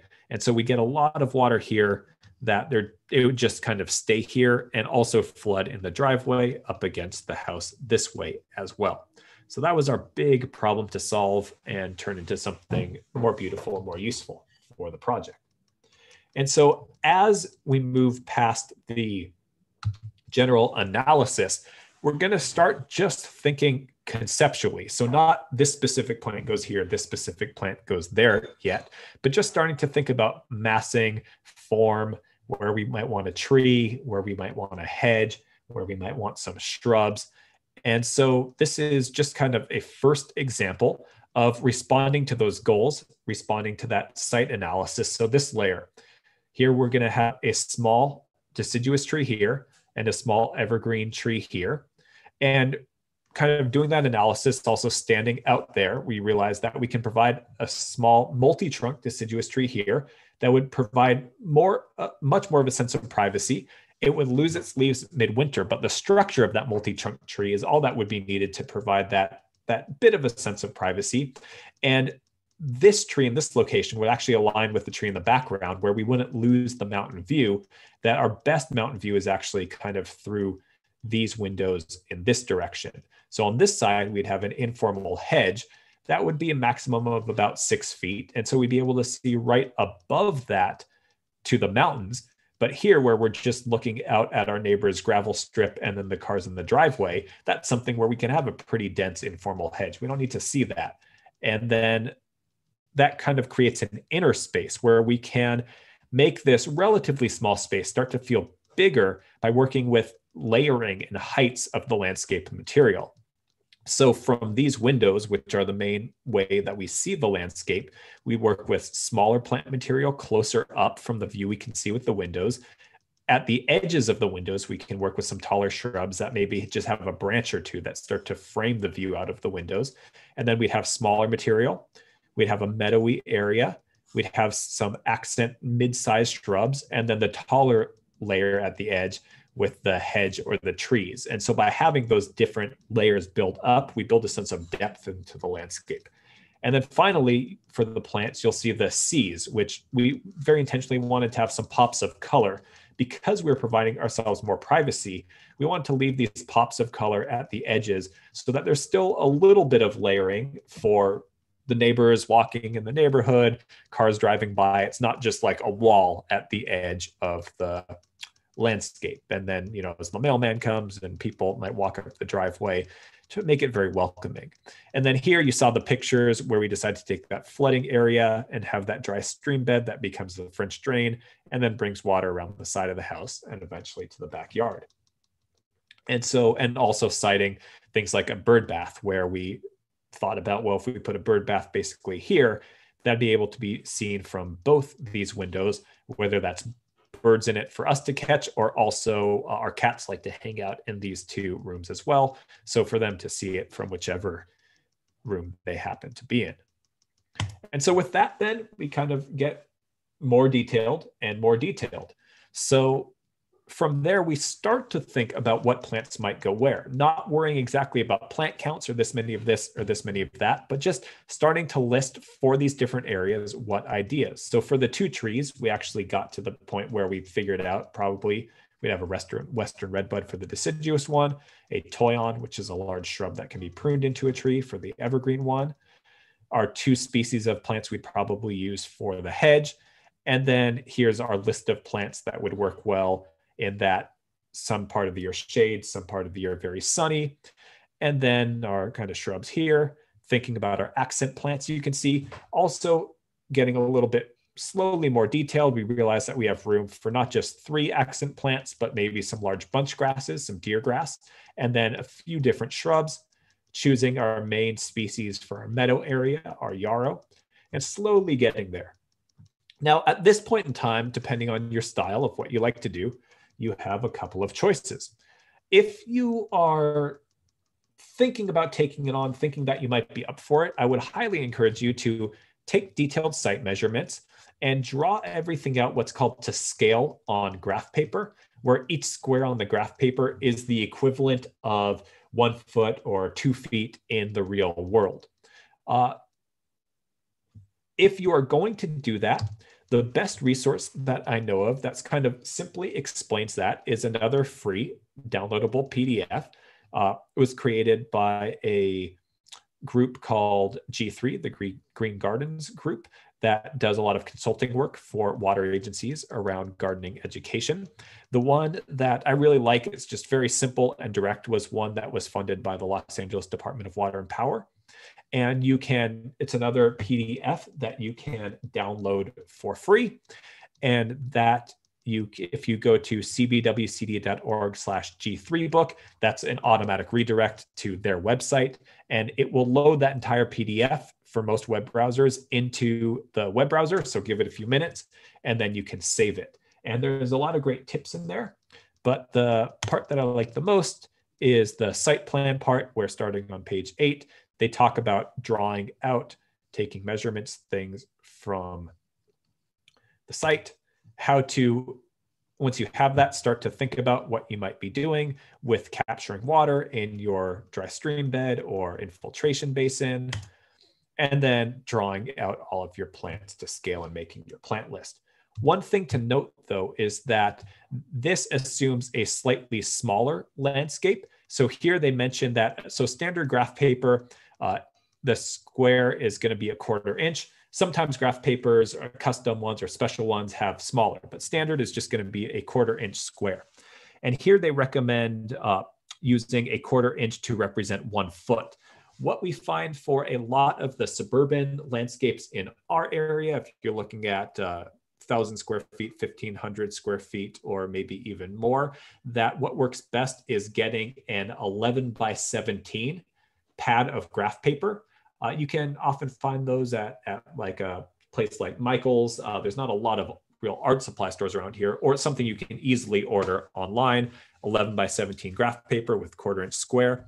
And with that, if you do, each square is 2 feet in each direction, that will really cover the vast majority of the front yard and backyard landscapes that we see in our more suburban areas. You can always take your largest measurement in each direction and then figure out from there what's going to be your best scale.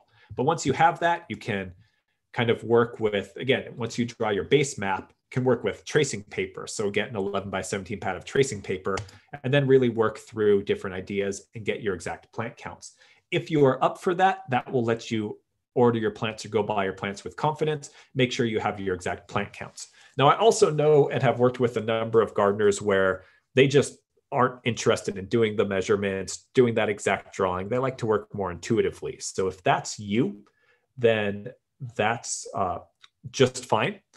And what you can do is you can work with that plant list that you have and then spend time out on your site really picturing things. If you're someone who is a new gardener and you're not going to draw it to scale, what I recommend is if you go to a landscape supply store, specialty supply store, you can get the little irrigation marker flags. These come in packs of 100.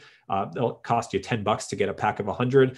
They're basically on a rigid wire, and it's a little plastic flag like you might see them at construction sites, and you can write on those with Sharpies. And so you can kind of put those around your yard where you think you're going to put different plants and kind of lay it out just on the site and build your exact plant counts from there. It's another alternative option of how to do things.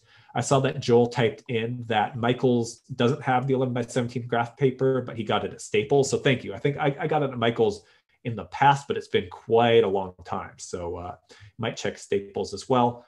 Staples, I think you can check their stock online as well. You can always call the store before you make the trip down there.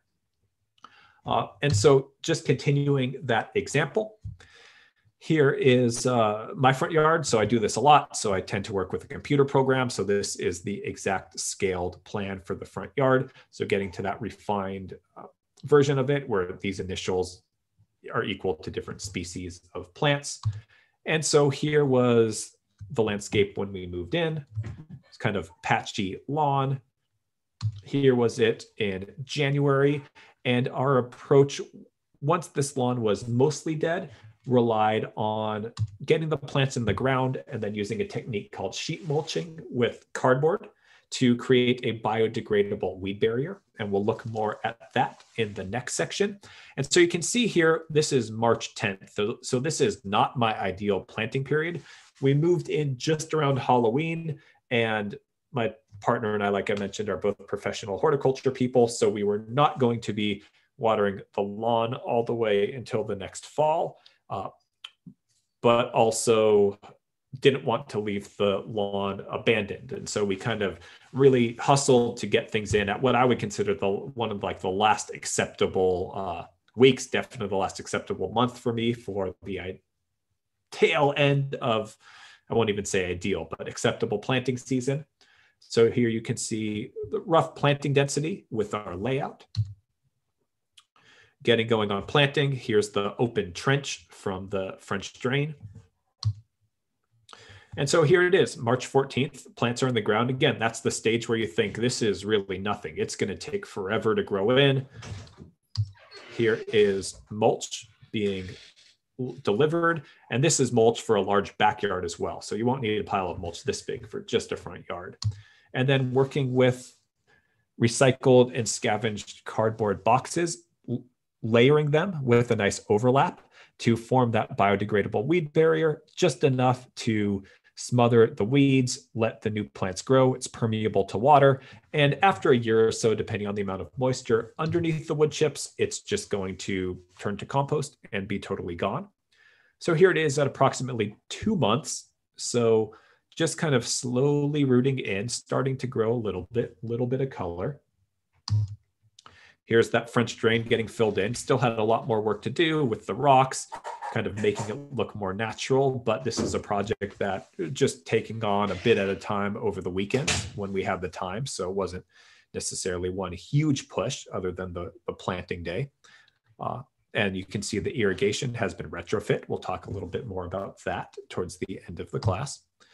And so starting to grow in. And so planted in March, and you can see here, August of that year, even though it looked like the plants would take forever to grow in, at approximately 5 months, just kind of noticed one day looking out the screen door, there's still a lot of growing to do. Everything is small, so you can't really see the design intent yet, but it's much more green than brown. You don't really see much of the mulch anymore, which again is part of the design. I like to design pretty full looking landscapes. If it's just a lot of open mulch in one plant here or there, over time, that's going to still be a lot of weeds that I want to grow there. But with a pretty grown in landscape, it becomes a lot less maintenance. And so here it is at that 5 months, starting to have more color. You can still see in the back with the larger shrubs, the smaller stuff grew in quickly, it's placed closer together, more the back with the larger shrubs. This is going to be one of our trees, but it was planted from a tiny little thing. So it's grown quite a bit. And, at about 6 months, starting to have some nice color, starting to have evidence of native pollinators. So this is our Western redbud tree. And these cuts like this are a native, what's called a leaf cutter bee that harvests from the edges of the leaves, doesn't harm the plant at all. And they use those to create their nests. We got our yard certified as a wildlife habitat, which is something you can do to kind of get the sign, support the National Wildlife Federation. You make a small donation, they give you the sign, also lets the neighbors kind of know what you have going on. And so you self-report, but if you design your yard to have sources of food, water, cover, and places to raise young, so basically a diversity of kind of shrub, maybe a tree, physical structure where the mostly in our areas it's going to be birds, can have cover and places to raise young, then you can get that certification. And everything moved in. So August of that year had a hummingbird, which pretty much decided that the front yard was her house and would sit on that twig, that dried grass flower. Literally every morning I would see her for a number of months that summer and would sit there and then eat little insects and chase away the other hummingbirds. And it truly is with that wildlife habitat. If you build it, they will come. So starting to grow in. And no matter how much you'll always lose. If you plant a whole garden, you'll always lose a couple of plants. That's just, they're living things. That's just the case. And so if that happens, don't beat up on yourself too much. Reflect back, was it the right plant, right place? This ended up being an area where for this plant, which is a great and tough plant, the microclimate right next to the driveway was just a little too hot. And so we replaced it with a different species of plant. Happens, every site is different. And so you just learn from it and move on. And so here it is at approximately 6 months, starting to grow in and getting these nice moments of juxtaposition of the different colors and forms of the plants. Had another delivery of mulch for the backyard at 13 months. So standing on top of that, taking the picture of the landscape grown in. So again, a lot more growing to do from the trees, but starting to get that sense of the design and these really beautiful moments in this native front yard garden.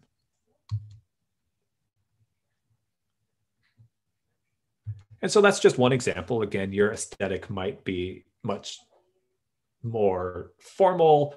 You might want less plant density, but just one example of how things really do get going. And then kind of balancing as we planned. One thing I didn't talk about is balancing the color throughout the year. And with the flowers, that's also important food source for pollinators and butterflies. And so here it is in April with our spring color. And then as that fades, we have a whole kind of course of other stuff that comes in as summer comes in. So just one example. And if you want to get deeper into that and more thoughts about how to look at plants and the forms of plants and the structure, I'd encourage you to check out either our do-it-yourself landscape design online workshop recording or our California Native Garden Design online workshop recording, or join us in the spring for the live versions of those. And so with that, now gonna look at some questions, and then we will kind of conclude by looking at some basics of turf removal and irrigation conversion and some additional resources for those. So some questions that have come in from Whitney. Source for the suggestions for the branches or logs used in the front yard. So we had to have some pretty severe tree work done when we moved in for the backyard. So those were just all saved by telling the arborists not to grind them up and that we would use them. But my main suggestion would be, I don't think you're going to find a place where you can buy things like that, but tree trimmers working in your neighborhood, or if you know of anyone getting tree work done in their yard, just kind of scavenging it would be my only suggestion. And then also from Whitney, any source suggestions for affordable, free, larger stones, mulch, or dirt? So in my example, all of those stones were actually ones that we, for the larger ones, were ones that we dug up from the yard as we were digging our dry stream bed in the back. Depends on where you live. I would say Friends would be the easiest place. Like for people who live around where we are, if you have any friends in Rancho Cucamonga, there's chances are that there might be a pile of rock in the side of their yard somewhere, and they might be very happy for you to take it. Occasionally, I've known people where, construction sites in our area and some of the areas closer to the foothills, they'll have large piles of rocks. Occasionally, I've known people who have for smaller construction sites done by smaller crews have gotten permission to take the stones. Sometimes you do have to pay by the pound and work with the landscape supply company. If you are local to this area, on our website where you can download the PDF of the slides of this presentation, that's cbwcd.org/presentations. There's also a list of local landscape suppliers you can download, and there are yards where you can get stone as well. Dirt sources, you're going to have to keep your eyes open. Sometimes you might check Craigslist. Sometimes you do see advertisements for free fill dirt because somebody is like digging a swimming pool or something like that. So it does come around. And then mulch. You might want to check out there's an app called Chip Drop, CHIPDROP, where you can register. And if you can take like a whole large truckload of mulch at once, it's basically an app that connects tree trimmers who might be working in your neighborhood with people who have a space and are willing to let a whole truckload of mulch be dropped. But the quality can be variable, because it just depends on what they are cutting up and grinding, their particular equipment, and you're going to have to be able to receive a whole large load of mulch. If you happen to be local to our area, we do have a free mulch and compost giveaway program currently in our parking lot in Montclair at the Waterwise Community Center. In our parking lot, we just have a big pile of mulch and a big pile of compost, and people are welcome to come with their own tools and fill up either bins or the back of a pickup truck and show up whenever you want and take it. We just ask people to wear masks and to social distance when they're doing that, but usually there's no more than 1 or 2 people at a time. So it depends how much you need, depends where you are. Some cities, depending on where you are, do have free mulch giveaway programs. They're usually similar, where they'll have a big pile somewhere, either throughout the year or at different times, and you can come load it yourself. And I do see that someone has their hand up. If you weren't at the beginning of the program, if your hand is up on purpose, because of technical reasons, we don't call on people, but feel free to type your question into the question and answer, and will answer it. Probably at this point, the next time I will stop because the time is at the end of the class. And so we've talked a good amount about design, but before you can get to the fun planting part, first you need to get your lawn out if you have a lawn. So turf removal is essential. It's one of the most underestimated parts of the process if you do have a lawn. If this is something you're going to be taking on yourself, I highly, highly encourage you to use this as a beginning, but to also check out our full workshop recording on our YouTube site called Removing Your Lawn the Right Way. There will be many, many more tips and tricks and fuller, more in-depth coverage of the different methods, which if you're actually going to be doing this, I would consider essential. We just don't have enough time to cover all of this in the depth, and you're going to be spending a lot of time and effort on doing it. So you want every tip and trick that we can provide you. And so here is part of why it is so essential. One main thing to identify is the general type of turf you have. You don't need to know the species, but the general type of turf you have. And then if you have one of those critical, really more difficult to deal with weeds. And the reason why is because the different type of turf you have will have a direct bearing on how hard it is to truly kill your turf. Because the funny thing about turf is that when you want it to grow lush and be beautifully green, parts of it want to die. But once you finally want it to completely die, parts of it are going to want to keep growing back, especially with your young. Even if it's a Waterwise landscape, you're going to be probably watering pretty deeply once a week the first year to get things established. And that will be enough for certain turf types to try to grow back, and they'll potentially be all up in the roots of your new plants. And so the easiest time to deal with it is when you are trying to take it all out at once, not when you have a new garden growing in. If you have cool season turf grass, that's going to be like a tall fescue type grass. It's often, if you have someone put in sod or reseed a lawn in Southern California, it's often what the goal is. If you have beautiful cool season grass and only cool season grass, that's great news. That's the type of lawn that really, really doesn't want to grow in Southern California. It looks the lushest and even in green all year long, but almost just with cutting off the water for long enough, you could kill it. So that's great. But the reality is, no matter what you started with, most of us in Southern California have between some and almost all Bermuda grass. It's the kind of stringy stuff. It's the area where if you have otherwise a green lawn in the middle of winter, some patches, no matter how much water there is, might turn brown. It's because it goes dormant in the middle of winter. Or if it's all Bermuda grass, it might look like this in the coldest part of the year. It's super tough. It doesn't require that much water. It requires a lot of water to stay perfectly evenly green, but to survive, it can go dormant. You can stop watering it and it can turn brown and look dead. But as soon as the water comes back, enough of it will come back and start growing. And it's really hard to kill. Its roots can be a foot deep. Like in this picture here, it would have roots underneath concrete that can kind of grow back in. It really takes some work to get rid of. And part of the reason why is because it can grow and propagate itself either from seeds or from stolons, which are stems that creep along the soil surface and reroot, or from any bit of the root that's left as well.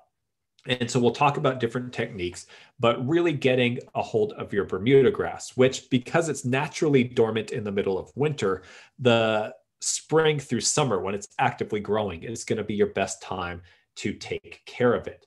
It's not something you want to underestimate. If you have a lot of Bermuda grass and you think, oh, it looks mostly dead, or you take out, the top like inch of it and the roots, and you don't thoroughly remove the roots, or you don't smother it somehow, it will come back.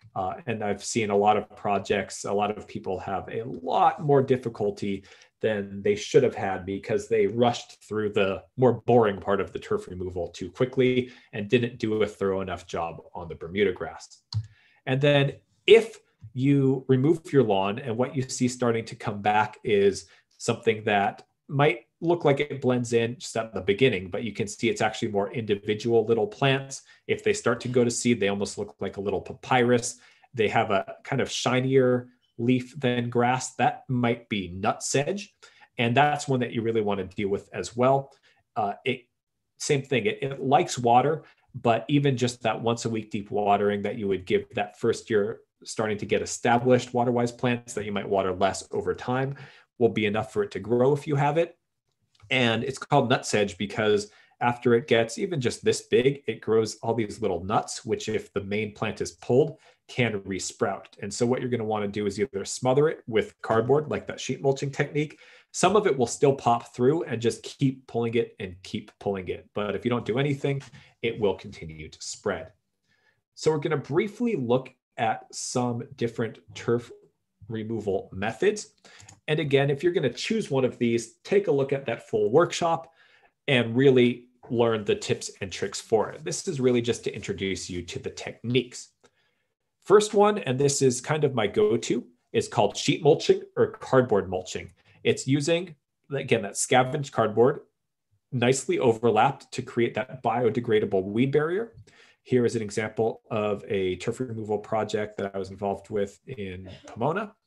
And so in this case, the owner of the property had a company that installed solar panels. And so we're able to get those solar panel boxes really easily, which are great. The larger the boxes you have, the faster it goes, the fewest overlaps.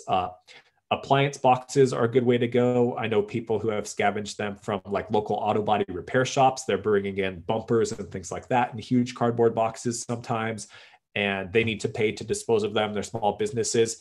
So going somewhere that's going to be accumulating cardboard boxes is a good way to go. I order food and litter for my cats online, so we end up using a lot of the shipment boxes that those come in our yard. I also have an ongoing deal with the contractor who lives a block away from me, who installs a lot of kitchens. He knows if he has big cardboard boxes, which he does when he gets kitchen cabinets, he can always leave them in a spot in my driveway and I'll always use them. So I kind of accumulate them that way. So however you're going to do it, you would accumulate cardboard boxes. And then what you want to do is you want to water really deeply ahead of time. And then you lay out your cardboard boxes. Here, we combined a couple of techniques. This was a small enough yard, and it was mostly Bermuda grass that we actually roughed out as much of the grass as we could ahead of time. If you have a large yard, that might not be an option. And then you can see here, first doing the pathway, lining, we decided to line that what would be a gravel pathway with rocks, and then doing the outer area. And then if you have large boxes, wetting, even though you've already wetted the soil underneath, wetting the boxes well, gets them to kind of slump down and conform to the landscape, and then putting your mulch layer on top of that. So here's our wood chip mulch here. And then we added our gravel to our pathways and then planted into it. Depending on the size of your boxes, if you have those large boxes, which is ideal, you'll do that first. And then you'll use a blade, like an old serrated steak knife is one thing that'll work fine, or an old like bread knife or something like that, something that's serrated to cut holes in the cardboard and then install your plants. If you are using smaller boxes, you might plant first and then kind of tile them around. If you are using this as your primary way of killing the turf, you want to lay down the sheet mulch and then the top layer of mulch during the active growing season of that turf. So if it's that cool season turf, that'll be year round. If it's the Bermuda grass and it's the middle of winter and it's already brown and dormant, you're gonna need to give it some extra time, but you'd want to lay it down and ideally wait like 8 weeks for the grass to kind of rot and not have access to the sun underneath before you plant. So depending on what techniques you use, or if you combine, different techniques would kind of give you a guideline for how you would structure your project around it. If you just don't have access to that cardboard, which is the best way to go, you can use rolls of painter's paper that you get from the hardware store. You can usually get them in different widths. You want to go the widest, which is 3 feet. Always want to get the plain brown. They'll have a red one too, which has a rosin in it, which is a semi-waterproof barrier. Great if you spill paint on a floor, not good in your landscape if you're trying to make sure your new plants get water. So the plain brown paper. And then you're going to want to have a nice, good 6 to ideally like 9-inch overlap, and ideally use at least a couple of layers. It won't last as long as the cardboard. If you're doing a large yard, the cost can add up surprisingly quickly, where the cardboard might be free. So it's not ideal, but it's easy to just go and pick up what you need. It's not as effective as cardboard for Bermuda grass, but if you just have general weeds or mostly dead lawn, then it might be just fine. I normally will use it for just kind of general weedy areas after like maybe cutting back the weeds hard with a string trimmer, and not as much for Bermuda grass. The Bermuda grass will always, some of it will sneak its way through the overlaps and come back. You just really want to be on patrol for it when that next spring comes. Pull it out as soon as it comes up, stay on top of it, and you will beat it. If you don't do anything, it slowly will get on top of it. It'll spread through the mulch and it can take back over, even with this stuff. So still takes that responsibility to keep an eye out. For my yard, which like all my neighbors have Bermuda grass, I had all Bermuda grass with that sheet mulching. Kind of first year, it was like 5 to 10 minutes, once a week after things got growing again for the grass was what we're able to do. And now in year 2, it's like 15 minutes of pulling weeds, maybe 20 once a month during the warm season, and less other times than that. You really just like a few times a year. But the difference between doing it, staying on it, and not doing it at all is huge. I don't recommend the black plastic weed fabric, even though it claims that it's permeable to air and water and it's designed that way. It's very popular with contractors because it is a quick and easy solution to get things done like in a couple of days. If it worked as advertised long-term, I'd have no problems with it. But the reality is that it might work for a few years, but over time, this is pretty much what will always happen. Over time, as the top layer, the mulch layer breaks down, the air and water, the little pore spaces get clogged up. It's less permeable to air and water. The natural cycling of that organic matter as that mulch would break down is cut off. Weeds start to grow on top of that weed barrier. So you have to weed anyways, and it starts to break apart. So then you're pulling out chunks of plastic trash from your landscape for the next 5 to 10 years. It just doesn't work as advertised, and I wish it did, but it doesn't. So it's just not a good long-term solution. Next possible method that's popular is solarization. If you are interested in this, it has to be done in the height of summer because it's basically steam sterilizing the top 4 to 6 inches of your soil. Will kill grass, roots, anything else in your soil. Earthworms are able to go deeper down and come back up. It will kill both beneficial and non-beneficial, so pathogenic soil microorganisms, but the good guys tend to come back faster than the bad guys. It just fries everything. And the way to accomplish this is it needs to happen over 8 weeks at least, if not 10, in the middle of the high season of summer. So we're talking like June, July, August, early September. Water the lawn really well ahead of time. You need to have soil moisture because you're basically steam sterilizing.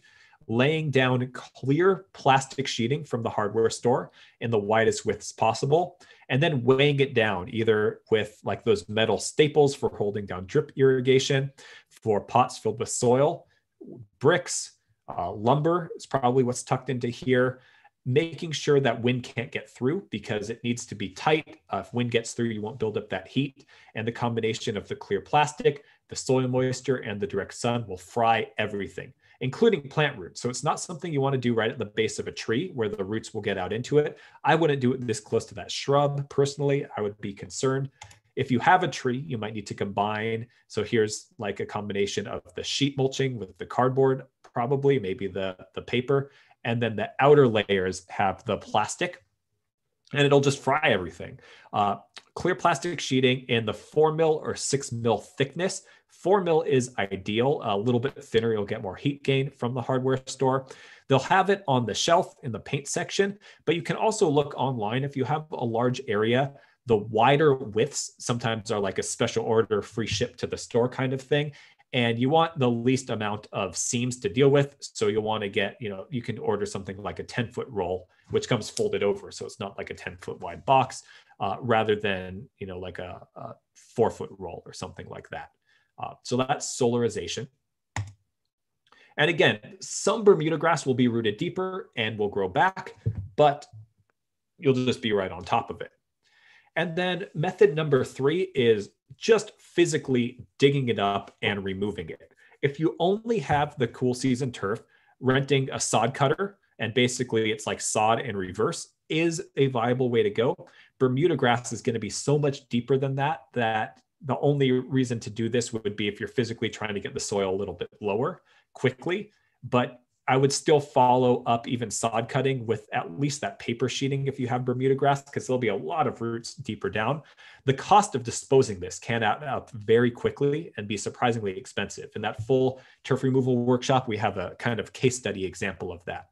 For most of us, it would be just kind of digging it out one chunk at a time with a shovel. You want to shake off as much soil as possible. That's the really hard part to dispose of and really heavy.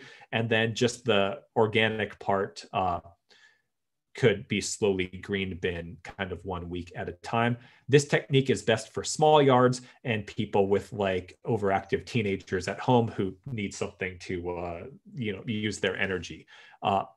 And again, even with that, some can grow back. So you might combine this with like at least that paper sheeting, just depending on the grass species that you have. Also in that workshop, kind of some tips and tricks on how to chunk out a little bit of that grass at a time. And then the final method that is often used by professional landscapers, sometimes by homeowners, is herbicide.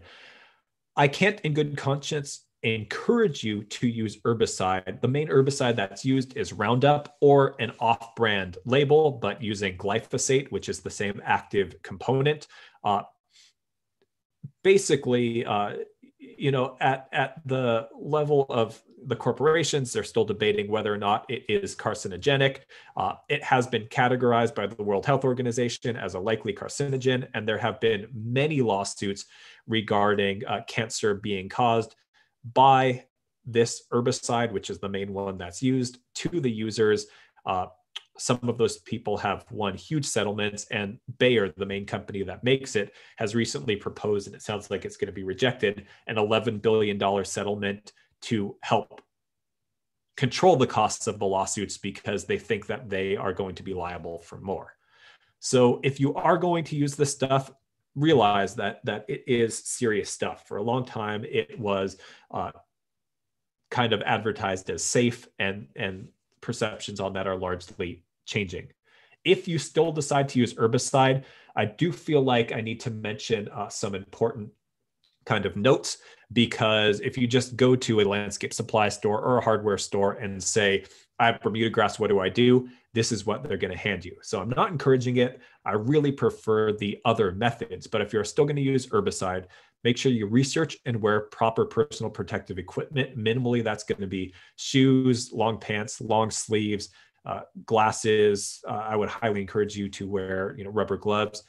Do not spray when it's breezy or windy. It will carry, which will mean you will inhale more. And also, like, roses are super sensitive. If even a little bit blows onto your neighbor's roses, they will not be happy with you. Know that even when you do all of that, just like all the other methods, Bermuda grass will still come back. And it's not like you'll just be able to spray it once for Bermuda grass. The like common procedure for it would be to spray it when it's actively growing thoroughly.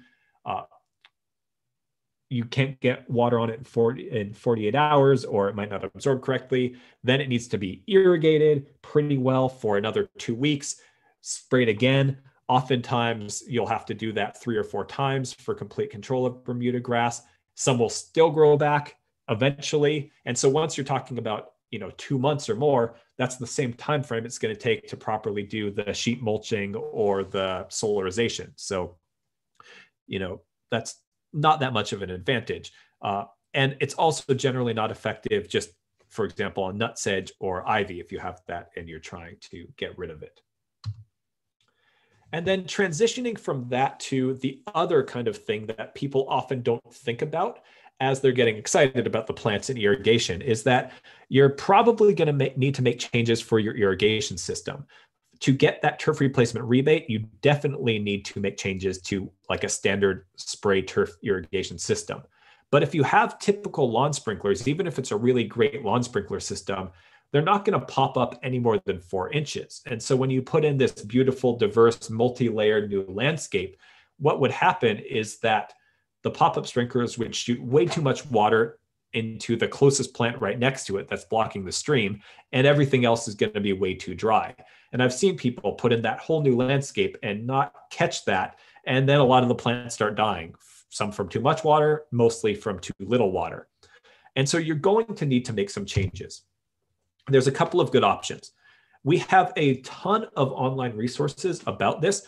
There is a class on our YouTube channel called Retrofitting Turf Irrigation Systems for California Native and Waterwise Gardens, all about this. And then with that, we have a number of supplemental how-to videos that follow me kind of step by step as I'm showing you, like literally how to make the cuts and put together the parts. There's also a whole playlist that has all of that stuff together on the Retrofitting Turf Irrigation Systems playlist on our main YouTube channel. But all of that is all of those individual videos as well are on the workshop playlist. And so you can retrofit your spray system to have those sprays be taller and go over the existing or the new plant material. And we'll look at that. You can install a professional style inline drip grid system. Those are really the 2 good options. There's also lots of bad options. Options for drip irrigation that are too quick and really, really cheap to install often don't support the plants well long-term. They're not durable, and there's no point in putting in a cheap and easy drip irrigation system if 3 years later your plants are dying because it's not supporting the long-term health of your plants. You're not going to save money in the long run necessarily. So these are those kind of common, very common, cheap solutions that don't support our Waterwise plants well over time. They pretty much always fall apart. We have a program in our local area where we go to people's landscapes, meet them at their house, and look at their irrigation systems and provide advice. We have never seen this style of system when we do those audits fully functional. Something has always fallen apart. That throws off the pressure in the system. Something's getting overwatered, something's getting underwatered. And in addition to that, with these systems, these have usually 1 or 2 little drippers right at the base of the plant, which is great when the plant is just put in the ground. But over time, when our Waterwise plants grow, the roots want to go far and wide. The base of that plant wants to stay pretty dry. And nobody ever moves those things. And technically what you would be doing is adding more and more and more over time. So you might have like 30 something of these things underneath the tree. Nobody does that. So after, once you get to your 3, 4, 5, plants start dying really often with these systems. So that's just like one common example of the kind of things we see with them. So what we would recommend are ways to retrofit a spray system where you would add what I mentioned before, these high efficiency rotating nozzles, where instead of that just kind of misting spray, it's actually individual streams that rotate around. Some go closer, some go farther. And as they rotate, you get a very even watering where it's not blowing off or misting in the wind, kind of landing who knows where, like a traditional spray nozzle. Different brands make them. A common one, for example, is a brand called Hunter. They make something called the MP Rotator. It's probably the most common one, but Rainbird and Toro, all the main brands make them.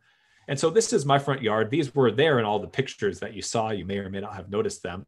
And so disadvantage is that you see them. Advantage is that it's very easy, if you happen to have the right layout, to turn these on every once in a while, make sure nothing's broken. They're very kind of tough, resilient systems. They don't break as much as drip irrigation. And actually, some of the birds that hunt little gnats and things like that like to perch on these. So I don't really mind having them around. Once the garden starts growing in, they're there if you look at them, but you don't really even notice them. And you want to make sure that they're installed, which is how all irrigation systems should be installed, so that each one kind of sprays all the way towards hitting the middle of the next stream so that they overlap. That evens them out. If your landscape is set up to where it's more like that, this is your opportunity to fix it. And in that workshop that we have online, we go through looking at that and how to add a head here or there if you need to fix the spacing and all of that. So that's one option. I like that option for bigger landscape areas that don't have like big shrubs right at the edge where there's room for those sprinklers to shoot in. They're very low maintenance systems. If you're going to be looking at drip irrigation, that's a great option as well. The kind of drip irrigation that I will always recommend is what's called inline drip tube. And so here it's, instead of those individual little button emitters on the little tube, each one of these emitters is already embedded inside of this line at a standard spacing, usually a foot. You can order them at other spacings as well. And they're not just a hole, they're actually a highly engineered little thing that balances out the pressure and makes sure the exact same amount of water goes out on each one at the same time. And essentially what you're doing is laying this out in a grid, which is going to be spaced out specifically for your soil type. There's a guide. We go over this in that full workshop for how far apart you should space things and what emitters you should get. Kind of you buy the tube with the emitters already in, but what specifications for the flow rate.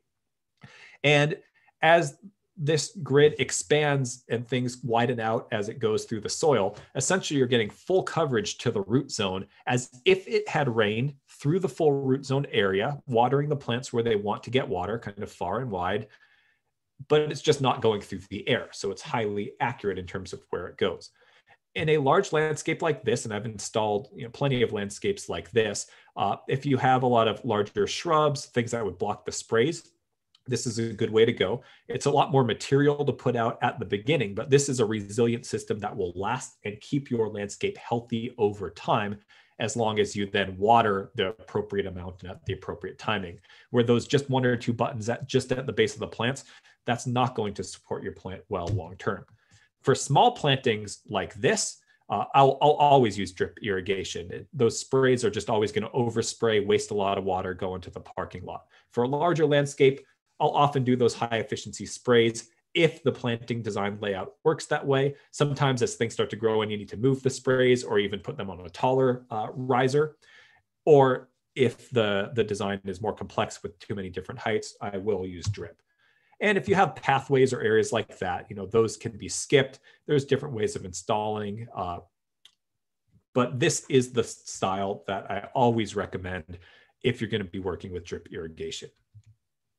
Kind of the only way to go. And so in that full workshop, we'll work a little bit through using, again, the same front yard that we looked at the design example of. We'll look through how to kind of analyze the existing spray system, how to think about where, if you're retrofitting a spray system, where you might need to move your sprinklers to have it be more highly efficient, how to put them on those solid risers step by step, how to add in a sprinkler here or there if you need to.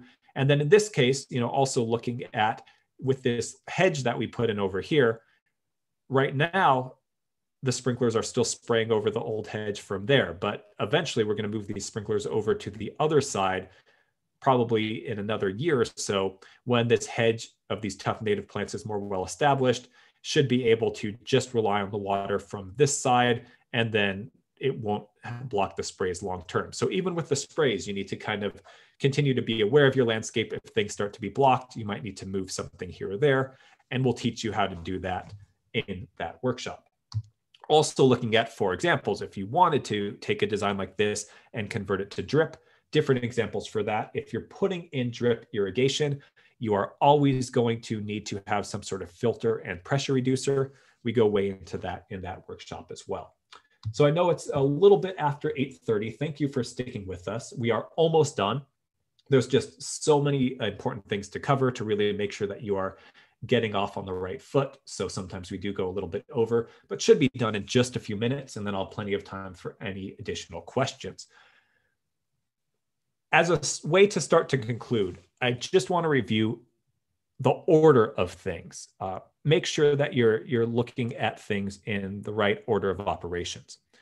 So really starting with your goals, your site observations, reflecting on your budget, figuring out your design. As soon as you have your design, if you're going to be working with a contractor, talk to multiple contractors, get quotes, check their references, get on their schedule if you're going to be working with them. I try to get on their schedule for the ideal time of the year. Also, as soon as you have your design, depending on if you're going to be working with the contractor or not, you can turn in your turf replacement application. Remember, you only have 180 days if you're doing that turf replacement rebate. So if your contractor is going to be starting in, 6 months, you might want to wait for a while. If you go to that website, there literally is a dial showing the amount of funds remaining, and most of the funds were still remaining. It was around 50%, and it's taken a couple of years to get down to 50%. So I can't promise, but chances are, there's still going to be quite a while where that funding is going to be available. Moving forward from there, after you get your approval, if you're doing that rebate, you're going to kill your turf, prepare your site, move your soil, kind of if you need to dig your dry stream beds, build mounds, anything like that, build pathways, you can start doing that. If you have that Bermuda grass, it should be done in the summer, ideally spring, early fall, while things are actively going.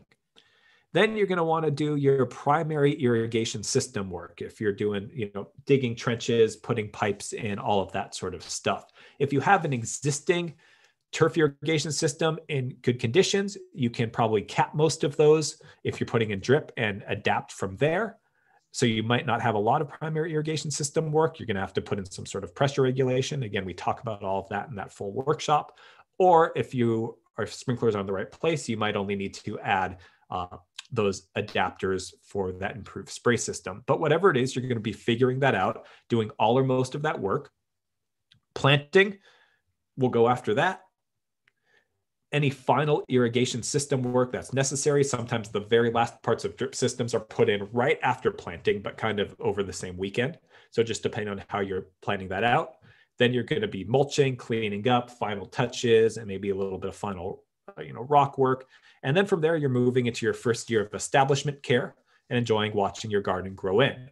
Another workshop, if you're going to be taking this on yourself, that I would highly recommend, especially if you're a first-time gardener doing this, is there is an installation and establishment of Waterwise and California Native Landscapes workshop, where we show kind of planting a plant, laying out the project site, lots of good tips and information on there. So I really encourage you, again, protect your investment, invest the time, and take a look at that workshop, and that should help you out quite a bit. So to conclude with some final design thoughts, remember that in considering this all, in addition to a beautiful garden, you can have your garden give back to the environment by providing for those needs of birds, lizards, pollinators, by having a variety of plants, ideally native plants that bloom throughout the year. And don't cut off the seed heads too soon when your plants bloom. If you're working with native plants, let those seeds kind of dry out and develop. After the flowers fade, they can actually be quite beautiful. And then when you cut them back, leave some of them in the garden, and you'll have some different birds that'll come and pick through in the mulch layer, and provide some source of water, like a bird bath or something like that. And you'll have things come around.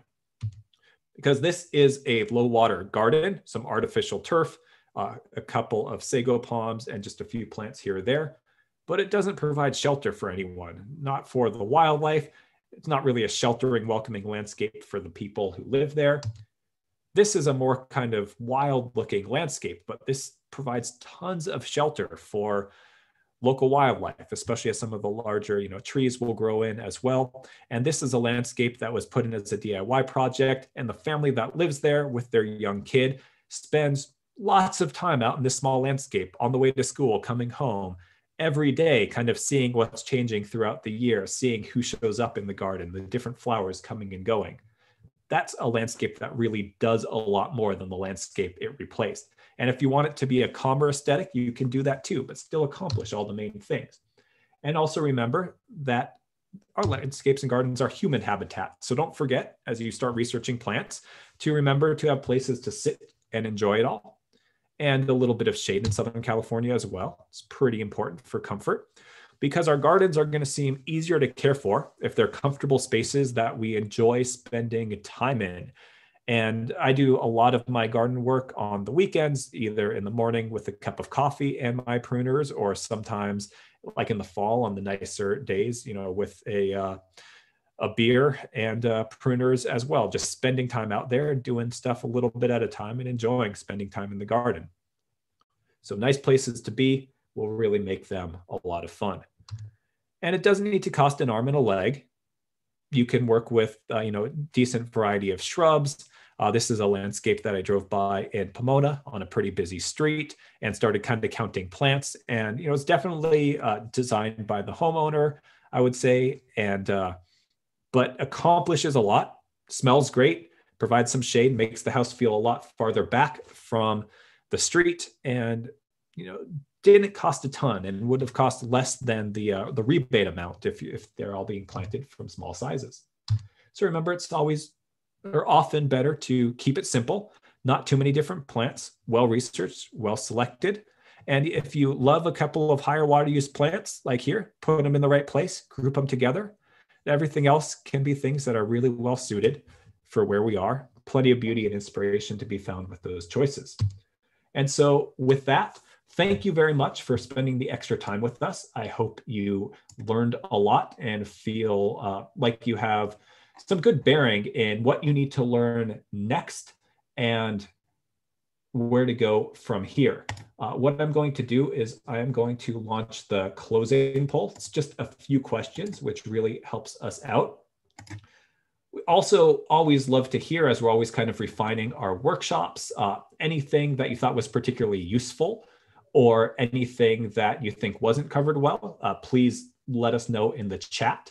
And with that, I am going to start looking back through the questions and seeing any additional questions that came in and go through those. So, already answered those. Okay. From Floor. I have a paradise in my backyard. Do I need to remove them or can I keep them? I'm assuming that you mean that bird of paradise plant. The bird of paradise they're not listed as low water plants, but in my experience, if they're well established, if they've been in for a while, I have done like low water conversions and left them, and they are extremely tough and tend to do very well even with lower water. And then if you need to, you can always just give them a supplemental hose watering in between every once in a while if you want to. The smaller birds of paradise aren't too bad to get out, but I rented a place where we did a mostly California native backyard and had those giant birds of paradise, which are just super tough. We just left them in, didn't water them much, and they did fine. And they actually did have lots of birds that would drink the nectar out of those huge flowers. So also from Floor, I have a small yard. Are there options that could be a type of ground to step on for children? Absolutely. There are on the Inland Valley Garden Planner, there are on the helpful list, there's some turf alternatives there.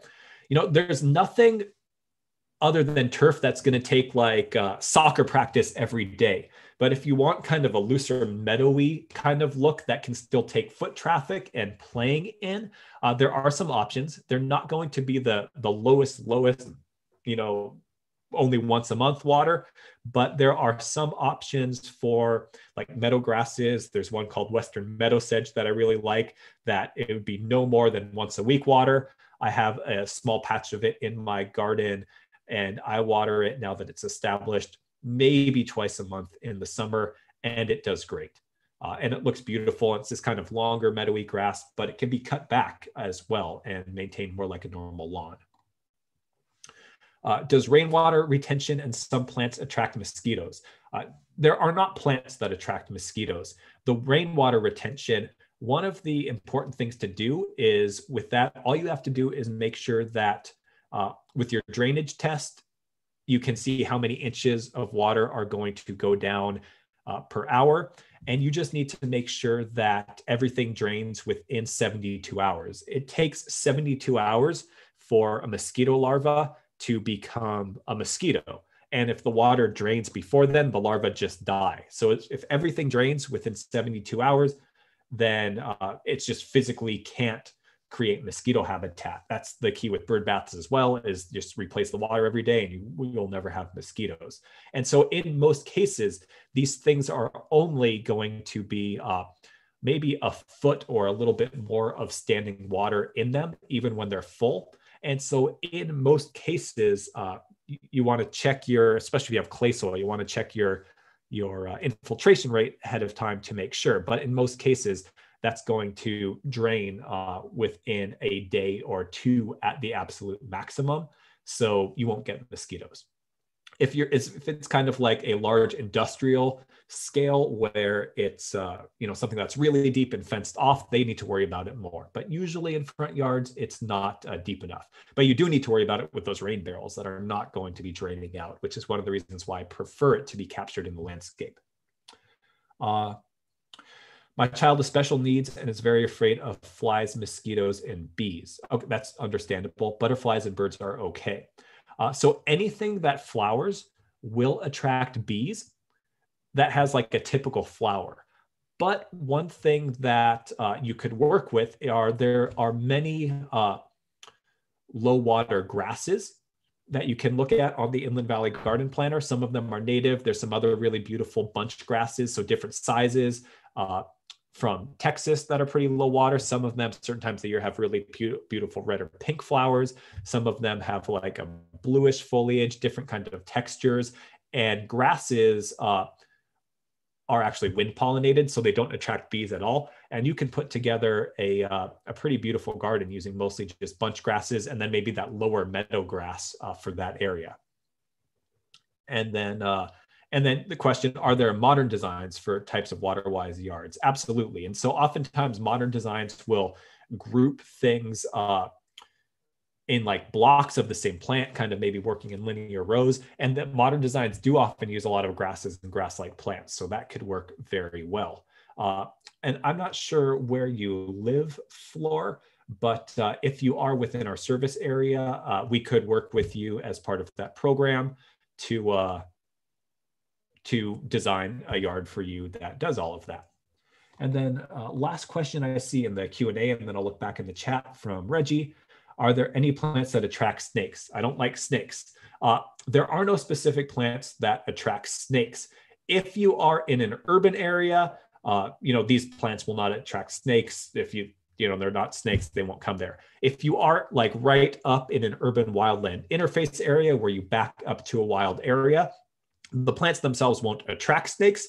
However, if you do have like dense shrubbery, it might be harder to see if the snakes are, there. And so in that case, you might work with plants that are spaced a little bit farther apart and also kind of mixing in succulents that can have kind of a more open look in between might be something that you might think about. However, you don't just want to go to like vast areas of rock and gravel with no plants or very few plants, because those wide open areas of rock and gravel are actually those hot spaces that snakes do like to sun in. So having a right balance between plants, some space in between, and just kind of keeping things a little bit more open might work. Follow-up question from Floor. To get the rebate, can you use a combination of gravel and pavers to give options for the children to step in? Case of grass. So you do have to have some amount of plants. So remember, you have to have that minimum of 3 plants per 100 square feet. So you can have some areas definitely that have gravel and pavers if you want that as your patio space, as long as the total area you're getting the rebate for adds up to those 3 plants per 100 square feet. So it can be kind of like something like maybe the grass is off to the side and then a center patio space maybe of the pavers and gravel. You also want to make sure you have some amount of plants, because if you're in Southern California and it's all pavers and gravel, that's going to be super hot and really unwelcoming and not a nice place to be during a good amount of the year when it's warm. Looks like that is it. So, oh, no, a couple of other things. Oh, okay. Yep, looks like that is it. So thanks for joining us. I hope you have a good evening. And if you have not already, please sign up for our newsletter and check out the links for our other resources. All right, have a good evening, everybody.